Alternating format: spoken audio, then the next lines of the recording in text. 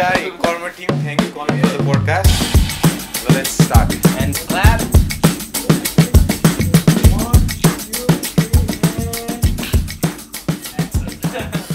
सुमन दाइ नमस्कार। नमस्कार यार, स्वागत छ तपाईँलाई कर्ममा। Thank you Shekhar. हाम्रो पोडकास्टको नाम नै कर्म इज अ पोडकास्ट हो। सो अब हामी सबै आफ्नो आफ्नो कर्ममा छौँ होइन। दाइ पनि आफ्नो कर्ममा हुनुहुन्छ, मान्छेलाई हँसाउने कर्ममा हुनुहुन्छ। यो सबैभन्दा पुण्य कर्महरूमा पर्छ होला कि हँसाउने कर्म चाहिँ। तपाईँ आफ्नो कर्मलाई एक्सप्लेन गर्दै सुरु गर्ने हो कि? दामी हेभी आयो होइन। जस अब त्यो हर कोहीले पनि कर्म गरिरहेको हुन्छ होइन। जो कोहीले पनि पृथ्वीमा चाहिँ जन्म लिइसकेपछि केही न केही कर्म गर्नुपर्छ होइन। तर अब फेरि कसैले सत्कर्म गर्छन्, कसैले चाहिँ कुकर्म गर्छन् होइन। अब जुन हामी आज चाहिँ सत्कर्म गर्नेहरूको भेट भइरहेछ। अनि मेरो कर्मलाई तपाईँले जसरी मान्छे हँसाउन चाहिँ एउटा पुण्य कर्म गरिरहनु भएको छ भन्नुभयो। सत्कर्म दिजोस्, म एकदम खुसी छु यो कर्मबाट। तर जो मान्छे पनि सायद आफ्नो कर्म गरिरहेको भनेको चाहिँ खुसी हुनको लागि नै होला। सायदै आफूले गरेको कर्ममा बेखुसी हुन्छ भने त्यो कर्म छोडिदिन्छ होला। तर चोरहरूले चाहिँ आफूलाई एकदम खुसी हुने कर्म चाहिँ भन्दैन होला, अथवा फटा काम गर्नेहरूले चाहिँ। ओके, दाइले हेभी भन्नुभयो, तपाईँले झन् हेभी दिनुभयो क्या। हो खुसी, यो त एकदमै फेरि दार्शनिक गफगाफ हुन जान सक्छ होइन। तपाईँलाई खुसी के हो जस्तो लाग्छ दाइ? यार पुरा अब त्यो अब सद्गुरुको पनि किताब रहेछ यहाँ, किताब पनि छ। अनि फेरि दारी सारी पालेर शेखर कपाल सवाल पालेर नेपालको सद्गुरु फ्रम रत्न पार्क टाइपको त्यो अघि म जिस्केर भनिरहेको थिएँ। अनि खुसी खुसी के अरे खुसी के हो जस्तो लाग्छ? खुसी हुनलाई गरिन्छ सबै काम भन्नुभयो नि त। तपाईँको विचारमा, तपाईँको भोगाइमा चाहिँ खुसी भनेको जस्तो आत्मसन्तुष्टि। जस तपाईँ जस्तो केमा अब मान्छेले चाहिँ भनिन्छ, मान्छे चाहिँ एकदम त्यो असीमित चिजहरू खोज्छौँ अरे हामी खुसी हुनको लागि। हजुर होइन। जस्तो हामी अहिलेसम्म जन्मेदेखि त्यो मृत्युको त्यो बिचमा सधैँ नै खुसीको खोजी हुन्छ होइन। जस्तो एउटा जीवनमा त अब यस्तो भइरहन्छ नि त, फ्लक्चुएसन भन्छ नि, उकालो ओह्रालो उतार चढाव हुन्छ। त्यो भएको हुनाले एउटा खुसी अलिकति सुख आउँछ, अलिकति दुःख आउँछ, फेरि खुसी चाहियो, त्यो तरिकाले चलिरहेको हुन्छ। त्यो भएको खुसी भनेको चाहिँ एक खालको के भनौँ, खुसी भनेको एउटा आत्मसन्तुष्टि हो। खुसीको लागि नै यो जीवन को जन्मदेखि नै खुसी खोजिरहेको हुन्छ क्या मान्छेले। सकेसम्म कसलाई दुःखी हुन मन छ र म चाहिँ ओहो आज साह्रै नै खुसी भयो, एकछिन दुःखी भएर बस्नु पऱ्यो भन्ने कसैको मुड हुन्छ र होइन। त्यो भएको हुनाले खुसी अपरिहार्य छ, एउटा आत्मसन्तुष्टि हो मेरो विचारमा। अहिले लाइक करेन्टली चाहिँ तपाईँ एकदमै सन्तुष्ट हुनुहुन्छ? अहिले होइन, म पहिलादेखि पनि सकेसम्म चाहिँ आफूलाई चाहिँ अलिकति सन्तुष्ट हुने प्रयत्न गर्छु। खुसी हुनु र फेरि प्रयत्न गर्नु फरक हो होइन। अब त्यो भएको हुनाले चाहिँ तर सकेसम्म चाहिँ आफूलाई चाहिँ होइन सब ठिक छ, बिस्तारै माहौल बन्दैछ, राम्रो हुँदैछ, माहौल त गजब बन्दैछ नि होइन भनेर त्यो आफूलाई चाहिँ कन्भिन्स गर्छु। त्यो भएकाले खुसी छु। अब यहाँ एकदमै थोरै व्यक्तिहरूलाई मात्र थाहा होला कि यो कुरा। जस्तो दाइ र मेरो चिन्जान परिचय चाहिँ धेरै अगाडिदेखि हो। अनि हामी एउटै ठाउँबाट आउँछौँ होइन, एउटै गाउँबाट आउँछौँ। अनि दाइको मैले जस अहिले जुन तपाईँलाई जुन सुमन कार्की भनेर चिन्छन् होइन, त्यो यो अहिलेको चाहिँ उपलब्धि, यो अहिलेको पहिचान प्राप्त गर्नुभन्दा धेरै अगाडिदेखि चिनेको। तर मैले पनि मिस गरेको चाहिँ समय भनेको तपाईँको ओखलढुङ्गाको जन्म र त्यो ओखलढुङ्गाको परिवेश चाहिँ क्या। त्यहाँबाट सुरु गरौँ न, कस्तो थियो? ओखलढुङ्गामा म जन्मेको, अनि ओखलढुङ्गा अब त्यो समयमा म जन्मिँदाखेरिसम्म पनि पूर्वको जुम्ला अथवा जस विकट ठाउँ भनिन्थ्यो, जहाँ चाहिँ हामी ओखलढुङ्गा चाहिँ मेरो अहिले चाहिँ मानेभन्ज्याङ गाउँपालिका वार्ड नम्बर 2 मा पर्छ, वाक्सा ठुलाबारी भनिन्छ म जन्मेको ठाउँलाई। अनि त्यहाँबाट चाहिँ हामी गाडी चढ्नको लागि पनि कटारी उदयपुर आइपुग्नु पर्थ्यो क्या होइन, हिँड्दै। अनि त्यो समय मलाई थाहा छ, त्यो समय पनि मलाई थाहा छ कि हामी हस्पिटलको लागि ओखलढुङ्गा जिल्ला 2-3 घन्टा त्यो हिँडेर, 3-4 घन्टै हिँडेर मस्त बिचबिचमा त्यो ढाकरे भनिन्छ क्या त्यो के अरे डोकोमा नुनहरू हुन्छ नि, चाउचाउ सामानहरू जस त्यतिखेर त्यो समय थियो क्या म जन्मिँदाखेरि चाहिँ। त्यस पछाडि मोरङ आएको, मोरङ कति सालमा कति वर्षको हुनुहुन्थ्यो? मोरङ म जस 6-7 पढ्ने भएपछि मोरङतिर आयो होला। भनेपछि प्राइमेरी चाहिँ उतै पढ्नु? स्कुल पनि टाढै थियो होला अब त्यहाँको? स्कुल चाहिँ नजिक थियो, फेरि हस्पिटलहरू चाहिँ टाढा थियो, अथवा गाडी हेर्नको लागि चाहिँ टेलिभिजन देखेको मैले मोरङतिर आएर नै हो होइन, त्यही पनि आफ्नो घरमा होइन छिमेकीमा। त्यति बेला त पुरै त्यो भिडभाड लाग्थ्यो नि त टेलिभिजन के त्यति बेलाको सोहरू सम्झिनुहुन्छ? त्यतिखेर म प्रायः फिल्मी प्रोग्रामहरू हेर्थेँ होइन।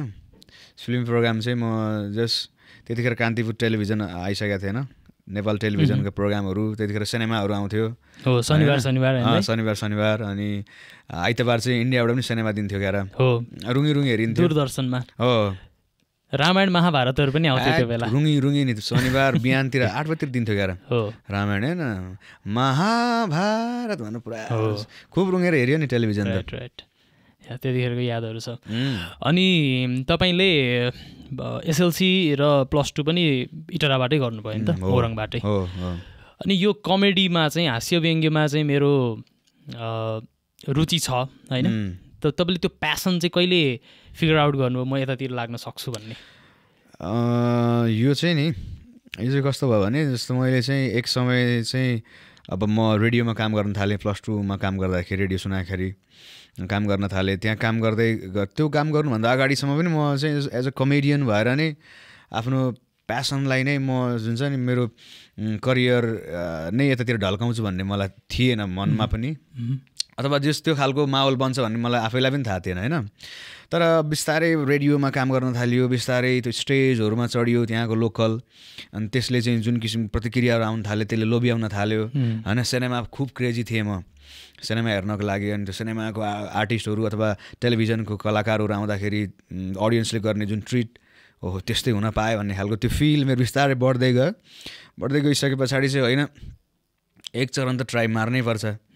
अलिअलि त खोलाको छेउछेउमा त पुगिसकेँ होइन, एकचोटि त पौडी त हेरौँ बा तरी पो हालिन्छ कि भनेर ट्राई मारियो रेडियो गर्दै।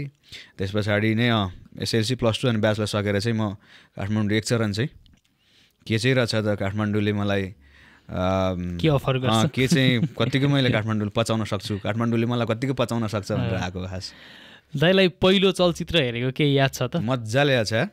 मैले पहिलो चलचित्र चाहिँ जीवन रेखा भन्ने हेरेको थिएँ।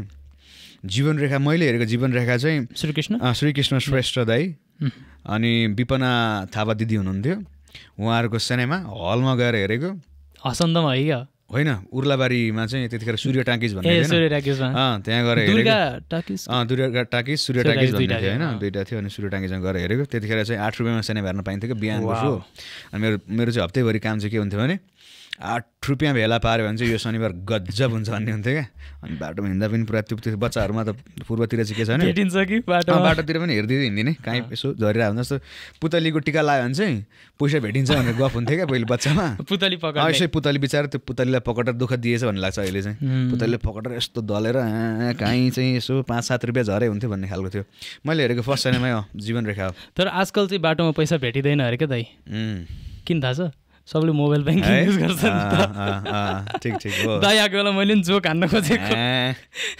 ठिक छ। अनि जस्तो तपाईँसँग मेरो चिन्जान त्यो बेलादेखि भने होइन दाइ। अनि जस्तो के हुन्छ भन्दाखेरि कोही मान्छेहरू चाहिँ एउटा लेभलमा पुगिसकेपछि सर्टेन नम्बर अफ फलोवर्स भएपछि 1000 सब्सक्राइबरबाट चाहिँ 100,000 सब्सक्राइबर भएपछि मान्छे नै अर्कै भइदिने हुन्छन् क्या। So like how have you been able to stay this grounded? तपाईँ हम्बल लाग्छ क्या मलाई है। अब त्यो चाहिँ अब जो त्यो त्यस्तो भइरहेछ त्यसलाई नै प्रश्न गर्नुपर्छ होइन। मलाई चाहिँ मेरो धरातल म सकेसम्म सम्झिने प्रयास गर्छु। मतलब मेरो धरातल म कसरी आएको हुँ, कुन ठाउँबाट आएको हुँ, यो इन्डस्ट्रीमा के चलिरहन्छ, के को लागि अहमता देखाइन्छ भन्ने कुरा चाहिँ केही न केही अब्जर्भ गरिरहेको हुन्छु।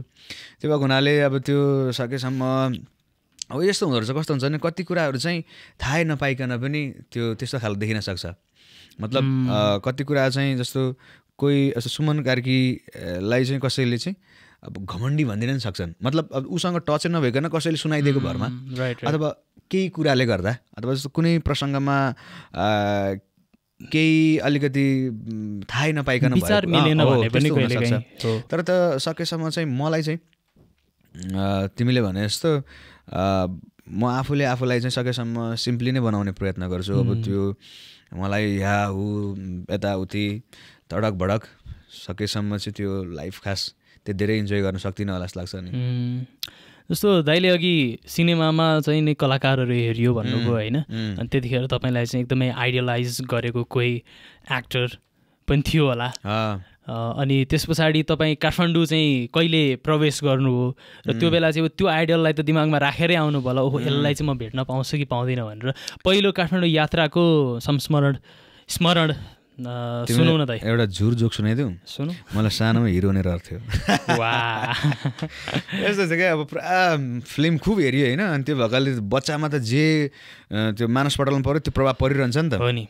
अनि मलाई चाहिँ सानोमा एकदम सिनेमा मेरो समयमा चाहिँ निखिल उप्रेती होइन, होइन राय समाल महानायक उहाँहरूको सिनेमा यस्तो आउँथ्यो जहिले एक्सन सिनेमाहरू चल्ने। अनि निखिलदाईको सिनेमा हेऱ्यो कि त उल्टी सुल्टी आलीबाट होइन के अरे त्यो परालको कुन्युबाट दिने नि त। त्यो भएको हुनाले चाहिँ सिनेमामा म actor as a lead hero भन्दा पनि जो सिनेमामा देखिने खालको मान्छे बन्छु भन्ने चाहिँ सानो सानो अलिकति झिनो आशा चाहिँ मलाई सानैबाट थियो होइन। अनि पछिबाट चाहिँ म एक्चुली एसएलसीतिर काठमाडौँ आएँ क्या। अनि काठमाडौँ चाहिँ किन आएको भने म कलाकारहरू चाहिँ भेट्छु भनेर आएको। एसएलसी भनेको यो कति सालको कुरा हो? यो 65-66 तिर होला। ओके होइन। अनि काठमाडौँ चाहिँ कलाकारहरू भेट्छु भनेर आएको आउन चाहिँ। अनि तर मैले सोचे जस्तो हुँदैन रहेछ। काठमाडौँमा आउने बित्तिकै कलाकारहरू चाहिँ सुमन आउँदैछ, गाडीमा भेटिन्छ कि जस्तो लाग्यो होला। सुमन आउँछ र कतिखेर भेटौँ भनेर रुँगेर बस्ने हुँदैन रहेछन्। त्यसमा कोही कलाकार पनि भेटिनँ। कति समय बस्नुभयो त्यो? म 3 महिना जति बसेँ। 3 महिना जति बसेँ अनि केही काम पनि गरेँ। के गर्नुभयो? कार्पेन्टर भएर नि काम गरेँ मैले होइन। 3 महिना जति काम गरेँ। अनि त्यस पछाडि फोन किनेँ अनि एउटा डिभिडी किनेँ घरमा लानको लागि होइन। अनि त्यस पछाडि केटो टक्क लाउरे भएर घर गएको। चस्मा किन्न सकिनँ होला यार, भयो तिमीहरू सबै खर्च गरिहालेँ। अनि त्यस पछाडि चाहिँ मलाई एक खालको त्यो हुन्छ नि आर्टिस्ट बन्ने खालको रहर हुँदै पनि त्यो अब आर्टिस्टहरू नभेटे पछाडि चाहिँ अलिक गाह्रै रहेछ भन्ने लाग्यो। अनि त्यस पछाडि फेरि गएर अनि फेरि फर्क्यो। राइट। अनि सो अब अलिकति अगाडि नै जाउँ होइन। तपाईँले रेडियोको चाहिँ प्रसङ्ग अघि ल्याउनु भयो, रेडियो सुनाखरीको कुरा गर्नुभयो। मलाई पनि के याद छ भने त्यति बेला चाहिँ यो प्रशिक्षण दिने भनेर यताबाट आई थिङ्क टिका भण्डारी सर, नारायण रायमाझी कि को हुनुहुन्थ्यो, साझा सवालको हुनुहुन्थ्यो नि, नारायण श्रेष्ठ। उहाँ चाहिँ आउनु भएन क्या त्यतिखेर। जस उहाँको नाम चाहिँ थियो होइन, कल्पना दाहालहरू धेरैजना हुनुहुन्थ्यो। कल्पना दाहाल त तपाईँ कलिग नै भइहाल्नु भयो नि। कल्पना ढकाल के बिबिसीमा जे ढकाल के हुनुहुन्थ्यो। अनि त्यो एकचोटि रेडियो सुनाखरीले प्रशिक्षण दिने अरे भन्ने सुनेको थियो क्या। मलाई चाहिँ कस्तो खालको याद छ भन्दाखेरि त्यो डेडलाइन कुन दिन हो भन्ने थाहा थियो क्या। त्यहाँ गएर आफ्नो नामसाम लेखाउने। फेरि त्यो कुरा मैले स्पष्टसँग भन्न सकिनँ क्या घरमा। अनि स्कुलबाट आउँदै गर्दाखेरि मेरो त पिताजी नै शिक्षक होइन, टिचर। अनि ठक्क पछाडि बसेको छु अनि त्यो सुनाखरीको त्यो टावरतिर हेरिरहेको छु क्या म चाहिँ। आज जानु पाएन भने त छुट्यो, मतलब त्यो ट्रेन छुट्यो जस्तो क्या। दाइले त त्यो ट्रेन पक्ड्नु भयो नि त, सुनाउनु न। पक्डिनँ नि त्यो मैले। मेरो त कस्तो भयो भने जस्तो म रेडियो खुल्दैछ भन्ने थाहा थियो, रेडियोमा ट्रेनिङ दिँदैछन् भन्ने पनि थाहा थियो। अनि ट्रेनिङ दिनेलाई चाहिँ अनि त्यहाँ केहीले चाहिँ जब पनि पाउँछ भन्ने पनि थाहा थियो। मेन चाहिँ त्यहाँनिर अब ट्रेनिङले लागि पैसा तिर्नु पर्थ्यो। म +2 पढ्दै थिएँ त्यतिखेर होइन। अनि अब +2 पढ्नेसँग 5,000 रुपियाँ पैसा भनेको त्यतिखेर मसँग पैसा हुने सम्भावनै थिएन। 5,000 रुपियाँ जम्मा भएर अनि त्यो 5,000 रुपियाँ नभइकन त फर्म भर्न पाइएन अथवा त्यहाँ एडमिसन लिन पाइएन। अनि एडमिसन नलिकन त क्लास त्यहाँ जाने कुरै भएन। अनि मैले चाहिँ मेरो हजुरबालाई चाहिँ मैले अनि म रेडियोमा बोल्न रहर छ, रेडियोमा ट्रेनिङ लिन्छु, ट्रेनिङ लिइसकेपछि राम्रो हुन्छ, त्यहाँनिर सिलेक्ट भयो भने जागिर पाउँछु, जागिर भयो भने पैसा आउँछ अनि तिर्छु, बा दिनु न भनेर धेरै दिन फकाए पछाडि धेरै दिन नै फकाएँ। ट्रेनिङ सुरु भइसक्यो उता बाले पैसा दिनु न, दिन्छु भन्नुहुन्छ दिनुहुन्न होइन। एकदम कन्भिन्स गर्दा बल्ल 7 दिन पछाडि ट्रेनिङ भएको 7-8 दिन पछाडि चाहिँ मैले पैसा मागेर अनि गएर अनि ट्रेनिङमा चाहिँ 7-8 दिन छुटिसक्यो। अनि गएर चाहिँ लो म पनि अब क्लास लिन चाहन्छु भनेर गयो। अनि होइन तर छुट्यो भन्नुभयो। फेरि पछि सुनाखरीमा त निकै लामो समय काम गर्नु हो नि त गरियो नि। त्यो कसरी जुर्यो फेरि पछि? अब त्यो ट्रेनिङ गरिसके पछाडि पनि सिलेक्ट भइएन। सिलेक्ट नभइसकेपछि अलिकति बाले रिसाउनु भयो, पैसालाई डुबायो 5,000 फोकटे त काम दिँदैन स्याउ भयो। अनि कहाँ रेडियो टेलिभिजन यस्तोतिर लाएर हुन्छ, सरकारी जागिर खानुपर्छ भन्ने। मेरो घरमा प्रायः धेरैजना सरकारी जागिर हुनुहुन्छ, स्पेसल आर्मी पुलिस, अनि जागिर खानुपर्छ भन्ने। त मलाई चाहिँ त्यतिखेर हुटुटी थियो। सिलेक्ट नभइसके पछाडि म आफ्नै सुरमा थिएँ। पछिबाट फेरि सुमनजी आउनु पऱ्यो भनिसके पछाडि फेरि गइसके पछाडि चाहिँ रेडियोको मोह एक खालको बढ्यो क्या। काम गर्दै जाँदाखेरि म त्यहाँ 3-4 वर्ष काम गरेँ रेडियो सुनाखरीमा। त्यस पछाडि काठमाडौँमा आएर चाहिँ मैले ब्याचलर सकेर अनि रेडियो अडियोमा आएर पनि जोइन भएँ। रेडियो सुनाखरी ताकाको केही प्रोग्रामहरूको याद छ तपाईँलाई? याद छ नि, तिमीले फोन गर्थ्यौ प्रोग्राममा। फोटोकपी होइन? फोटोकपी भन्ने प्रोग्राम थियो। त्यसमा चाहिँ म क्यारिकेचर गर्थेँ अनि विभिन्न क्यारेक्टर क्यारिकेचर गर्थेँ। अनि त्यसमा चाहिँ अनि कलरले फोन गर्नुहुन्थ्यो, त्यसमा शेखर पनि पर्थ्यो कहिलेकाहीँ होइन। म पनि फेरि जस्तो तपाईँ फर इक्जाम्पल शेरबहादुरजीको गर्दै हुनुहुन्छ भने ओली अथवा अर्को प्रचण्ड भनेर पनि क्यारिकेचर गर्थेँ है पहिले। अनि होइन त्यतिखेर कस्तो हुन्थ्यो भने हामी रेडियोमा सुनिन्थ्यो होइन, त्यो सुमन दाइसँग अर्को मान्छे छ जस्तो लाग्थ्यो क्या है। मलाई धेरैले भन्नुहुन्थ्यो होइन, कसरी त्यो ठ्याक्क स्विच गर्ने चाहिँ क्या सबभन्दा गजब चाहिँ स्विच गर्ने प्लस त्यो कन्भर्सेसनलाई लिङ्क गर्ने क्या। त्यो अब अलिकति प्र्याक्टिसले पनि हो होइन। मलाई चाहिँ एकदम त्यतिखेरदेखि नै क्यारिकेचरहरू, म त्यो ट्रेनिङ लिँदादेखि नै क्यारिकेचरहरू म सुनाउँथेँ गर्थेँ, अथवा मैले लेखेका चिजहरू सुनाउँथेँ। मलाई त्यो त्यसप्रति एकदम मोह थियो नि त, त्यो भएर जसरी पनि गर्नु थियो मलाई। त्यो भएर त्यो प्र्याक्टिसले पनि अलिकति मलाई सहयोग गर्यो। तर त्यस बेला तपाईँ क्यारिकेचर मात्र लाइक प्रोग्राम प्रड्युस गर्ने अनि त्यहाँनिर प्रस्तुत गर्ने मात्र नभएर एक्ज्याक्टली बन्द गर्नुसम्म त्यहाँ पनि अनि त्यो प्राविधिकको कक्षामा पनि देखिनुहुन्थ्यो क्या। सो तपाईँले धेरै कुराको चाहिँ अनुभव त्यो बेला पनि लिनुभयो भन्ने।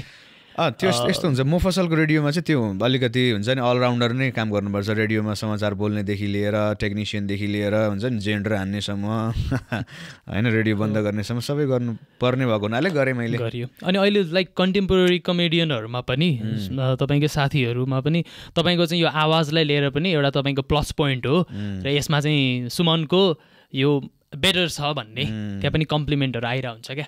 त्यो चाहिँ भनेको अब रेडियोमा भनौँ न रेडियो प्रोग्रामहरू चलाइयो, त्यस पछाडि तपाईँले न्युज पनि पढ्नुभयो होइन, त्यसको पनि देन हो होइन दाइ? अनि दाइको ऊहरू खतरा हुन्थ्यो क्या एडहरू चाहिँ, बिनै चिया उद्योगहरू छ नि। लोकल रेडियोको चाहिँ एडहरू अहिले पनि त्यस्तै हो, तर हल्का क्रिन्जी लाग्छ होला है लाग्छ। तर त्यतिखेर लाग्दा राम्रो लाग्थ्यो।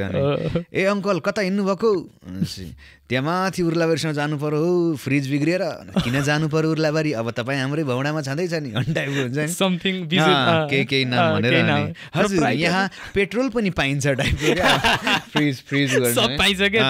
हजुर यहाँ रिचार्ज कार्ड पाउनुको साथै पेट्रोल पनि पाइन्छ र लोकल चिकन चाहिएमा सम्पर्क गर्नु होला टाइपको सबै थोक भन्नुपर्ने क्या। अहिले सम्झँदा रमाइलो पनि लाग्छ।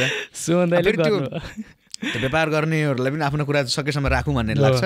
अनि हामीलाई पनि अब त्यो आफ्नो क्लाइन्टलाई चाहिँ किन बेखुसी बनाउनु भनेर सबै कुरा हाल्दाखेरि रिचार्ज कार्ड पेट्रोल होइन अब यहाँ चाहिँ अब सबै थोक पाइन्छ।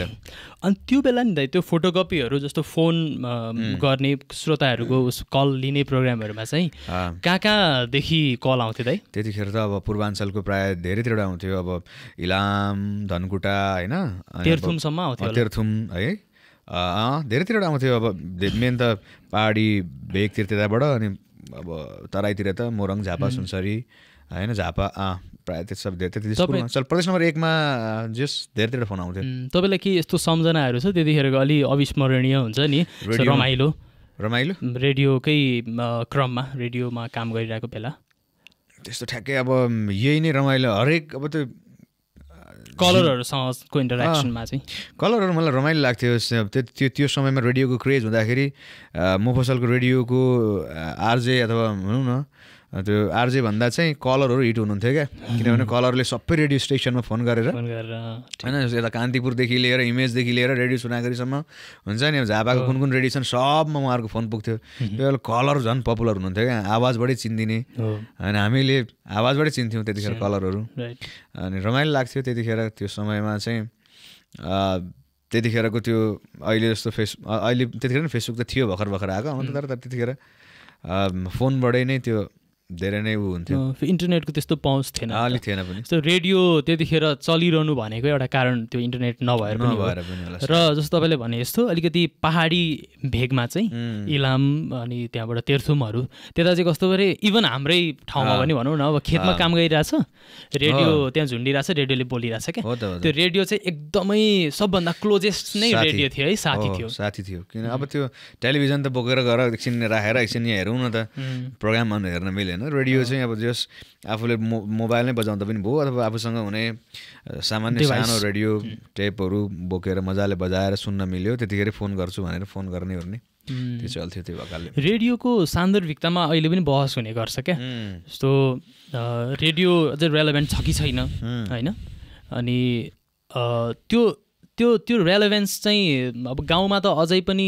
रेडियो रेलेभेन्ट नै छ जस्तो लाग्छ किनभने त्यो फिल्डमा काम गरिरहँदाखेरि चलिरहन्छ होइन तपाईँ अहिलेको समयमा चाहिँ यहाँ काठमाडौँमा चाहिँ तपाईँको लागि चाहिँ रेडियो रेलेभेन्ट छ कि छैन त यो समयमा यो सन्दर्भमा चाहिँ अब यस्तो हुन्छ क्या यस्तो एउटा सबैको टाइमिङ एउटा समय आउँछ मतलब समय आउँछ अनि फेरि गइहाल्छ भन्ने पनि होइन अथवा त्यो पहिले नै आइसकेको कुनै पनि चिजको अब अस्तित्व छैन भनेर अस्तित्व नै इग्नोर गर्न मेटिने भन्ने पनि होइन सबैको समय आउँछ समयअनुसार अब यो कोएक्जिस्ट गर्छ होला है हो संसार अब यो संसारमा कुनै पनि अब टेलिभिजनै थिएन होइन चिठीले चलिरहेको थियो अथवा भनौँ सञ्चार गर्नको लागि अब समाचार आदान प्रदानको लागि चिठी थियो टेलिभिजनले चाहिँ समाचारहरू थाहा पाउन थालियो होइन सञ्चारको लागि अब पछि आएको टेलिफोन त रेडियोबाट पनि मान्छेले कति त्यो शुभेच्छाहरू अथवा कति त्यो लेटरहरू त्यतैबाट होइन आउँथ्यो मतलब समयअनुसार सञ्चारको महत्त्व फरक खालको छ त्यो भएको हुनाले अब रेडियोको टाइम सक्यो अथवा रेडियो अब काम छैन भन्ने होइन रेडियोको फेरि बेग्लै खालको अडियन्सहरू अझै पनि हुनुहुन्छ अझै पनि लिसनरहरू हुनुहुन्छ रेडियो कोएक्जिस्टै गर्छ अरूसँगै छ र अर्को एउटा कुरा चाहिँ मलाई चाहिँ कस्तो पनि लाग्छ भने रेडियो सुन्दाखेरि चाहिँ त्यो इमेजिनेसन हुन्छ नि कल्पना शक्ति चाहिँ कल्पनाशीलता चाहिँ अलिक बढ्छ जस्तो लाग्छ क्या टेलिभिजनमा त छर्लङ्गै यो हो भनेर देखाइन्छ पिक्चराइज गरिन्छ मलाई कतिचोटि चाहिँ अब मेरो आवाज पहिलेदेखि नै अलिक बोल्ड टाइपको थियो होइन हजुर अनि त्यतिखेर लिसनरहरू पनि भेट्न आउनुहुन्थ्यो क्या रेडियोमा अनि अब पुरा यसरी नै बोलिन्थ्यो अनि के छ हजुर कहाँबाट बसेर आउँथ्यो बोल्यो अरे अनि एकचोटि अब कोही चाहिँ भेट हुँदाखेरि म त्यतिखेर पनि लिखुरे खालको क्या अब 18-19 वर्षको केटा होइन आवाज चाहिँ बोल्ड छ अनि भेट्दाखेरि नमस्ते नमस्ते भन नमस्ते अनि मैसँग बोल्दै सुमनजी चाहिँ कहाँ हुनुहुन्छ हुन्छ नि अब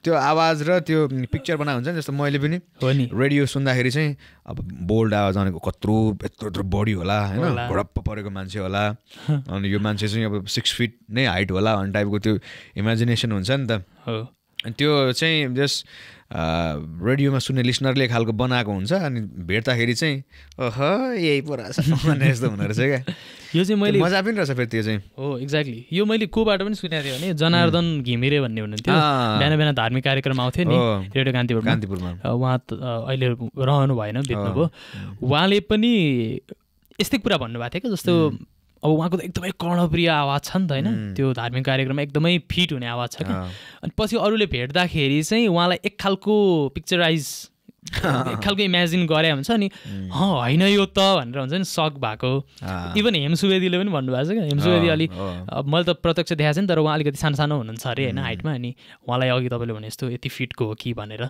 त्यो इमेजिन गरिरहेको तर त्यस्तो नभएको स्थिति अनि प्लस रेडियोमा चाहिँ मेरो चाहिँ सम्झना के छ भने अब दाइ र मैले लगभग एउटै त होइन म अलिक कान्छै हो झन्डै 10 वर्ष कान्छो हो होइन त्यति भन्न पाइयो त्यो पनि रेडियो सुन्ने होइन रेडियोमा मलाई चाहिँ एकदम गजब लाग्ने भनेको रेडियो नाटकहरू क्या त्यो रेडियो नाटकमा चाहिँ अनि त्यो शर्मिला कस्तो छ भने आफूले देख्न पाइयो होइन अनि उमेश कस्तो छ भने आफूले कल्पना गर्न पाइयो त्यो मस्तिष्कले जस्तो खालको पिक्चर बनाउँछ त्यस्तै बनाउन पाइयो नि जस्तो रेडियोमा आउने नाटक अथवा रेडियोमा बोल्ने कोहीको पनि मैले मेरो दिमागले जस्तो बनाउनु मन लाग्छ त्यस्तै बनाउन मिल्यो नि जस्तो शेखरको आवाज सुनिरहेको छु भनेदेखि चाहिँ अब कस्तो खालको आवाज छ मेरो परिकल्पना त्यो समयमा कस्तोतिर जान्छ त्यस्तै बनाउन मिल्यो त्यो पिक्चर चाहिँ जस सिनेमा हेर्दाखेरि चाहिँ सिनेमाको त्यो ठ्याक्कै पिक्चर अगाडि देखिन्छ त्यो क्यारेक्टर हुन्छ त्यही नै देखिनुपर्छ रेडियोमा चाहिँ आफूलाई जस्तो हुन्छ खुल्ला हृदयले जस्तो बनाउनु मन लाग्छ त्यस्तै बनाउन पाइन्छ त्यो रेडियोको मजा फेरि त्यसको ब्युटी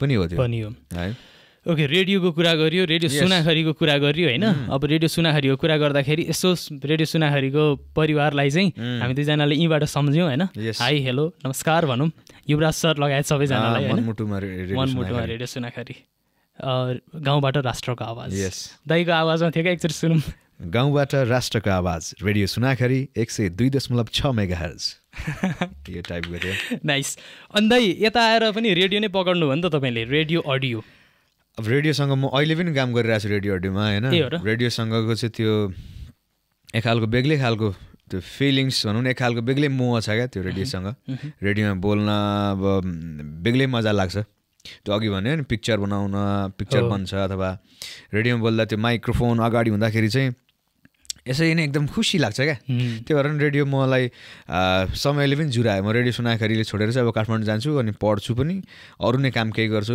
अथवा टेलिभिजन अथवा मुभीको लागि चाहिँ स्ट्रगल गर्छु सिक्छु भनेर आएको थिएँ आउन चाहिँ थिएटर पनि सोच्नु भएको थियो थिएटर पनि सोचेर आएको थिएँ आउन चाहिँ तर काठमाडौँ आइसके पछाडि फेरि घरबाटै पैसा माग्ने खालको चाहिँ माहौल थिएन पनि होइन त्यो भएको हुनाले केही न केही त मैले गर्नु पर्थ्यो अनि म रेडियो अडियोमा आएर जोइन भएँ त्यस पछाडि अब काम सँगसँगै अरू अलि धेरै कुराहरू छुट्न पुगे तर म सिक्ने क्रममै छु ट्राई मारिरहेको छु राइट अनि दाइले यो आफ्नो लाइफमा टर्निङ पोइन्ट चाहिँ यो थियो मेरो भन्ने केही लाग्छ तपाईँलाई हरेक दिन नै टर्निङ पोइन्ट हो नि हरेक दिन नै टर्निङ पोइन्ट हो नि तर होइन करियर वाइज चाहिँ करियर ग्राफलाई चाहिँ एकदमै माथि लगेको अब त्यो यस्तो करियर वाइज पनि टर्निङ पोइन्ट पनि कत्रो टर्निङ भन्ने हो क्या होइन त्यो हाम्रो उहाँको टर्निङ डालीबाट अब टर्निङ कत्रो भन्ने हो क्या अब जस मेरो लागि रेडियो सुनाखरी पुग्नु अर्को एउटा टर्निङ थियो फर्स्ट फेजको टर्निङ थियो पहिलो चरणको टर्निङ होइन त्यस पछाडि म काठमाडौँ आएर रेडियो अडियोमा जोइन हुनु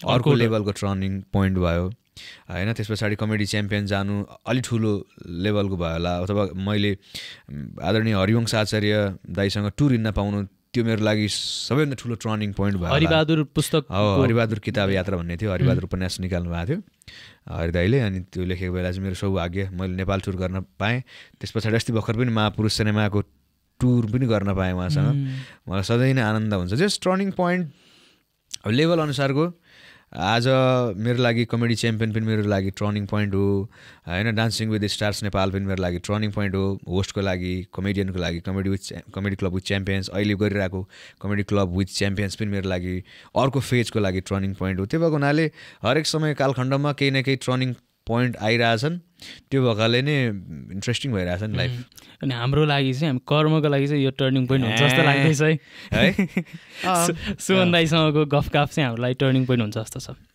आशा गरौँ यो गफगाफ नै एक खालको स्वाभाविक पनि टर्निङ पोइन्ट हो नि होइन अनि दाइ त्यो हरिबहादुर किताब विमोचनको समयमा होइन त्यतिखेर जस्तो तपाईँले ऋषि धमलाको त अगाडिदेखि नै गर्नुहुन्थ्यो होइन ऋषि धमलाको चाहिँ कुरा गर्नैपर्छ फेरि दाइसँग भेटेपछि त्यो बेला चाहिँ कसरी ठ्याक्कै जुर्यो हरिवंश सरले कसरी अप्रोच गर्नुभयो त्यो पनि कहानी रमाइलो छ नि त रमाइलो छ त्यो अब रेडियो अडियो भनेको चाहिँ कमेडियनहरूको हब नै जस्तो छ होइन त्यहाँ चाहिँ हाम्रो दिपाश्री दिदीदेखि लिएर होइन मनोज गजरेल दाईहरू राजा राजेन्द्र पोखरेल दाईहरू होइन अब सबैजना जस प्रोग्राम गर्नुहुन्छ त्यो भएको हुनाले म त्यहाँ जोइन थिएँ त्यो लोभले पनि कि कमेडियनहरूसँग टच हुन पाइन्छ त्यहाँबाट अवसर पाउँछु भनेर पनि मेरो त्यो लोभ पनि थियो एक खालको आशाले पनि हो अनि त्यही क्रममा चाहिँ म रेडियोमा काम गर्न थालिसकेका थिएँ अनि म ऋषि धमला क्यारिकेचर गर्थेँ अनि गरिरहेको बेला चाहिँ हरिबहादुर किताब यात्रा हुने भएछ अथवा हरिबहादुर किताबको चाहिँ उपन्यासको चाहिँ ऊ गर्नुपर्ने भयो विमोचन गर्नुपर्ने भयो त्यतिखेर चाहिँ एउटा सानो स्किट प्रहसन गर्नुपर्ने भयो जहाँ चाहिँ हरिबहादुर ऋषि धमलाको एउटा प्लट रहेछ अनि रेडियो अडियोमा हरिवंश दाइले चाहिँ फोन गरेर दिवेन्द्र खन्या सरलाई कोही छ त त्यहाँ ऋषि धमला क्यारिकेचर गर्ने भन्दाखेरि चाहिँ मेरो नाम लकिल्ली पऱ्यो अनि त्यस पछाडि म पुगेँ बडो भारी हुन्छ नि भारी मतलब दुःखले भारी होइन क्या यस्तो हेभी जिन्दगीमा त्यो जोको यत्रो त्यो पितुर्के त्यो फुच्चेले यस्तो त्यो कुनै पनि एउटा क्षेत्रको चाहिँ महारथीहरूसँग भेट हुँदैछ नि त आमा डुक डुक डुक डुक डुक भएर गएँ तर मलाई यति इजी बनाइदिनु भयो हरिवंश दाइले त्यो मेरो लागि चाहिँ जीवनमा टर्निङ पोइन्टको कुरा गर्ने भने यो ह्याप्पी नै पुरै यस्तो टर्निङ हानेको पोइन्ट हो यो। अनि त्यो स्टेजमा चढ्दाखेरि चाहिँ हरिवंश सरसँग स्टेज सेयर गर्दा होइन आफू ऋषि धमलालाई इम्पर्सनेट गर्दाखेरि मिमिक्री गर्दाखेरि त्यो मुभमेन्ट चाहिँ नि फर्स्ट सोमा चाहिँ क्या त्यतिखेरको मुभमेन्टलाई सम्झिनु न। त्यो गजब थियो यार। अब मलाई चाहिँ मेन चाहिँ इजी चाहिँ किन इजी बनाइदिनु भयो हरि दाइले होइन। म चाहिँ दाइकै घरमा जान्थेँ अनि बेटर घरमै मलाई बोलाउनु भयो। त्यतिखेर दाइको घर खुसीबुमा थियो, म सामा खुसी बस्थेँ। अनि त्यहाँबाट गएर चाहिँ अनि 1-2 चोटि प्र्याक्टिस पनि गरेँ, मलाई स्क्रिप्ट दिनुभयो। अनि त्यस पछाडि मैले आफै पनि प्र्याक्टिस गरेँ। पछि एउटा फोनमा पनि कन्भर्सेसन भयो। अनि त्यस पछाडि चाहिँ हामीले प्रज्ञा भवनमा चाहिँ पर्फर्म गराए। अब मेन त हरिवंश दाइसँग पर्फर्म गरिरहेको थिएँ। त्यसमाथि अब नेपाली हाँस्य व्यङ्ग्यदेखि लिएर विभिन्न क्षेत्रको चाहिँ दिग्गज व्यक्तिहरू त्यहाँ आउँदै हुनुहुन्थ्यो होइन। त्यो भएको म एकदमै होपलेस थिएँ। अहिले पनि तपाईँले भिडियो हेर्नुभयो भने मैले प्रायः अडियन्सतिर आँखा पनि जुदाएको छैन होला। मलाई चाहिँ मेरो डाइलग के हो मतलब त्यतिखेर पनि त्यो क्यारिकेचर अहिले भएको चाहिँ म कस्तो राम्रो गर्थेँ होला जस्तो हुन्छ। त्यतिखेर लागि त्यो राम्रो थियो। अहिले त खतरा इम्प्रोभाइज गर्नुहुन्छ नि त है। अब यहाँ पनि त हेरिरहेछौँ नि हामी, स्क्रिप्ट त बिर्सिन्छ चिप्लिन्छ होइन। त्यसलाई पनि मजाले झन् त्यो झन् हाँस्न लायकको भइदिएर हुन्छ क्या दाइ। अब त्यो केही न केही म्यानेज ढाँट छोप भन्छ नि त्यो गर्ने हो गर्न। तर त्यस्तो अनि त्यो समयमा चाहिँ जस डर त्रास सँगसँगैको त्यो बेग्लै खालको आनन्द थियो हरिबहादुर किताब यात्रा। Right okay. अब ऋषि धमला भन्ने बित्तिकै होइन अब ऋषि दाई भन्ने कि सर भन्ने उहाँको बिहान उता घरतिर जाँदा थाहा हुन्छ। यो पनि बिहान चाहिँ त्यो रेडियोमा नि आई थिङ्क 5देखि 6वटा रेडियोमा एकैचोटि बिहान बज्नुहुन्छ क्या उहाँ। देशभरि बज्नुहुन्छ क्या जहाँ रेडियो छ नि। भनेपछि उहाँलाई अहिले हामी यो इन्टरनेटको उसमा समयमा हामी सोसल मिडियामा चाहिँ झुन्डिरहनेहरूलाई त धेरै थाहा पनि नहोला होइन। तर हामीभन्दा अलिकति अग्रज पुस्ताहरूमा चाहिँ ऋषि Dhamala is a very popular name क्या। इभन हामीमै पनि, किनकि एउटा मिम कल्चरको पार्ट पनि हुनुहुन्छ उहाँ हुन त होइन। त्यहाँबाट नि उहाँ अछुतो त छैन। तर 6वटा जति रेडियोमा बिहानै एउटा व्यक्तिले बोल्छ होइन, कुनै कुरा सम्प्रेषण गर्छ, कुनै चिजको आवाज भन्छ होइन, कत्रो इम्प्याक्ट छ है नेपाली सोसाइटीमा। ऋषि धमला भन्ने थियो उहाँको पत्रकारिताको चाहिँ अब त्यसलाई चाहिँ नकेलाम, प्रोज एन्ड कन्सतिर नजाउँ, एथिकल अनएथिकल के हो थाहा छैन। त्यो उहाँको अप्रोचलाई चाहिँ अहिले डाइसेक्ट नगरौँ होइन। तर मात्र ऋषि Dhamala as a person as a भोइसको impact कस्तो देख्नुहुन्छ तपाईँ नेपाली सोसाइटीमा? ऋषि धमला दाई भनेको चाहिँ हाम्रोतिर चाहिँ उहाँ अलार्म हो क्या त्यो।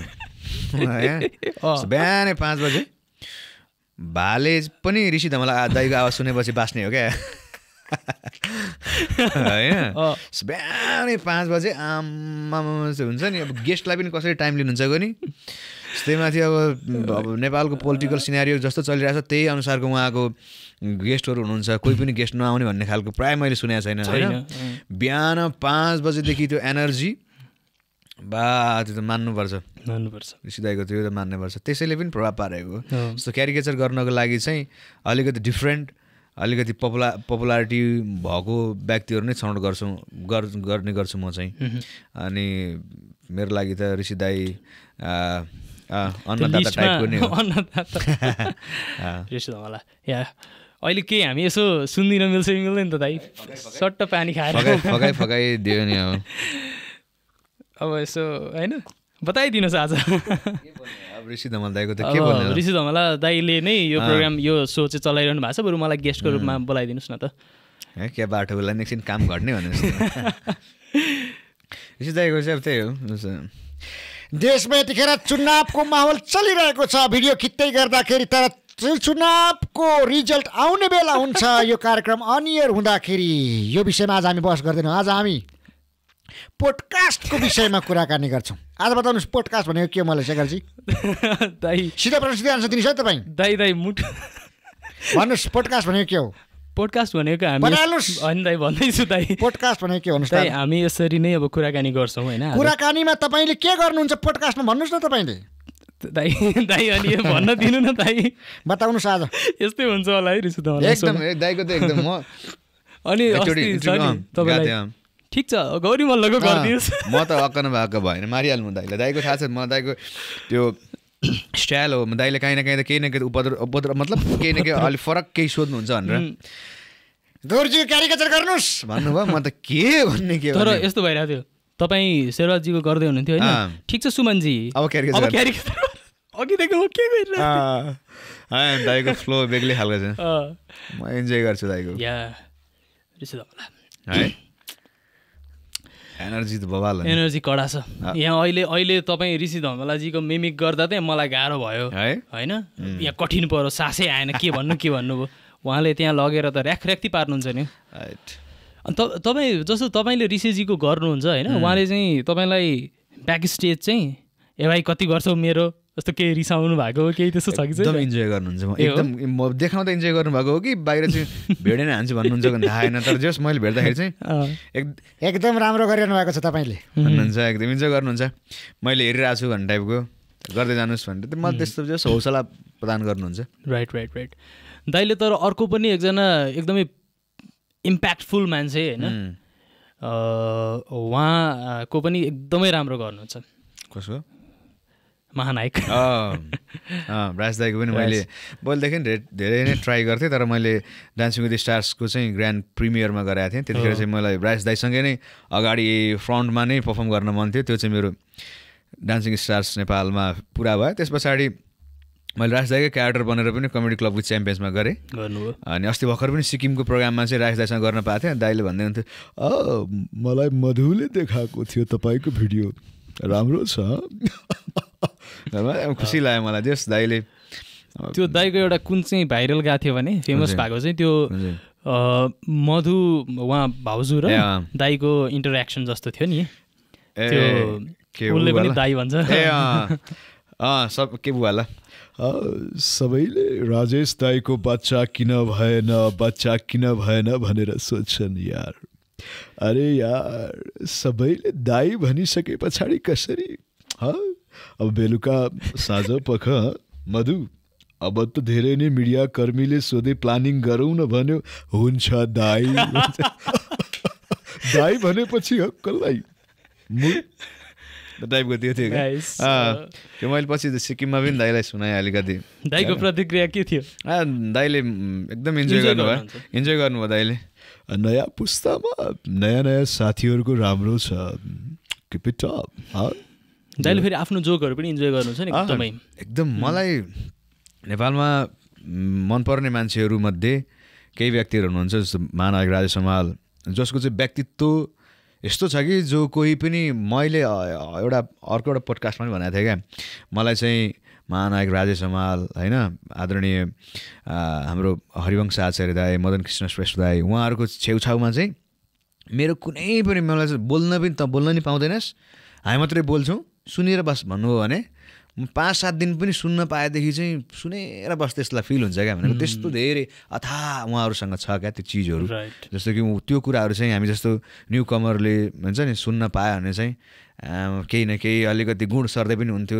त्यस्तो चिजहरू आइदियो हुन्थ्यो भन्ने फिल हुन्छ क्या अनि त्यो कुरा चाहिँ अस्ति सिक्किम जाँदा पनि एकदमै मैले अनि महापुरुषसँग फेरि टुर गर्न महापुरुष सिनेमाको टुरमा हरिवंश दाइसँग टुर गर्न पाएँ त्यतिखेर पनि एकदमै त्यो हुन्छ नि दिग्गज व्यक्तिहरूसँग हिँड्दाखेरि चाहिँ अलिकति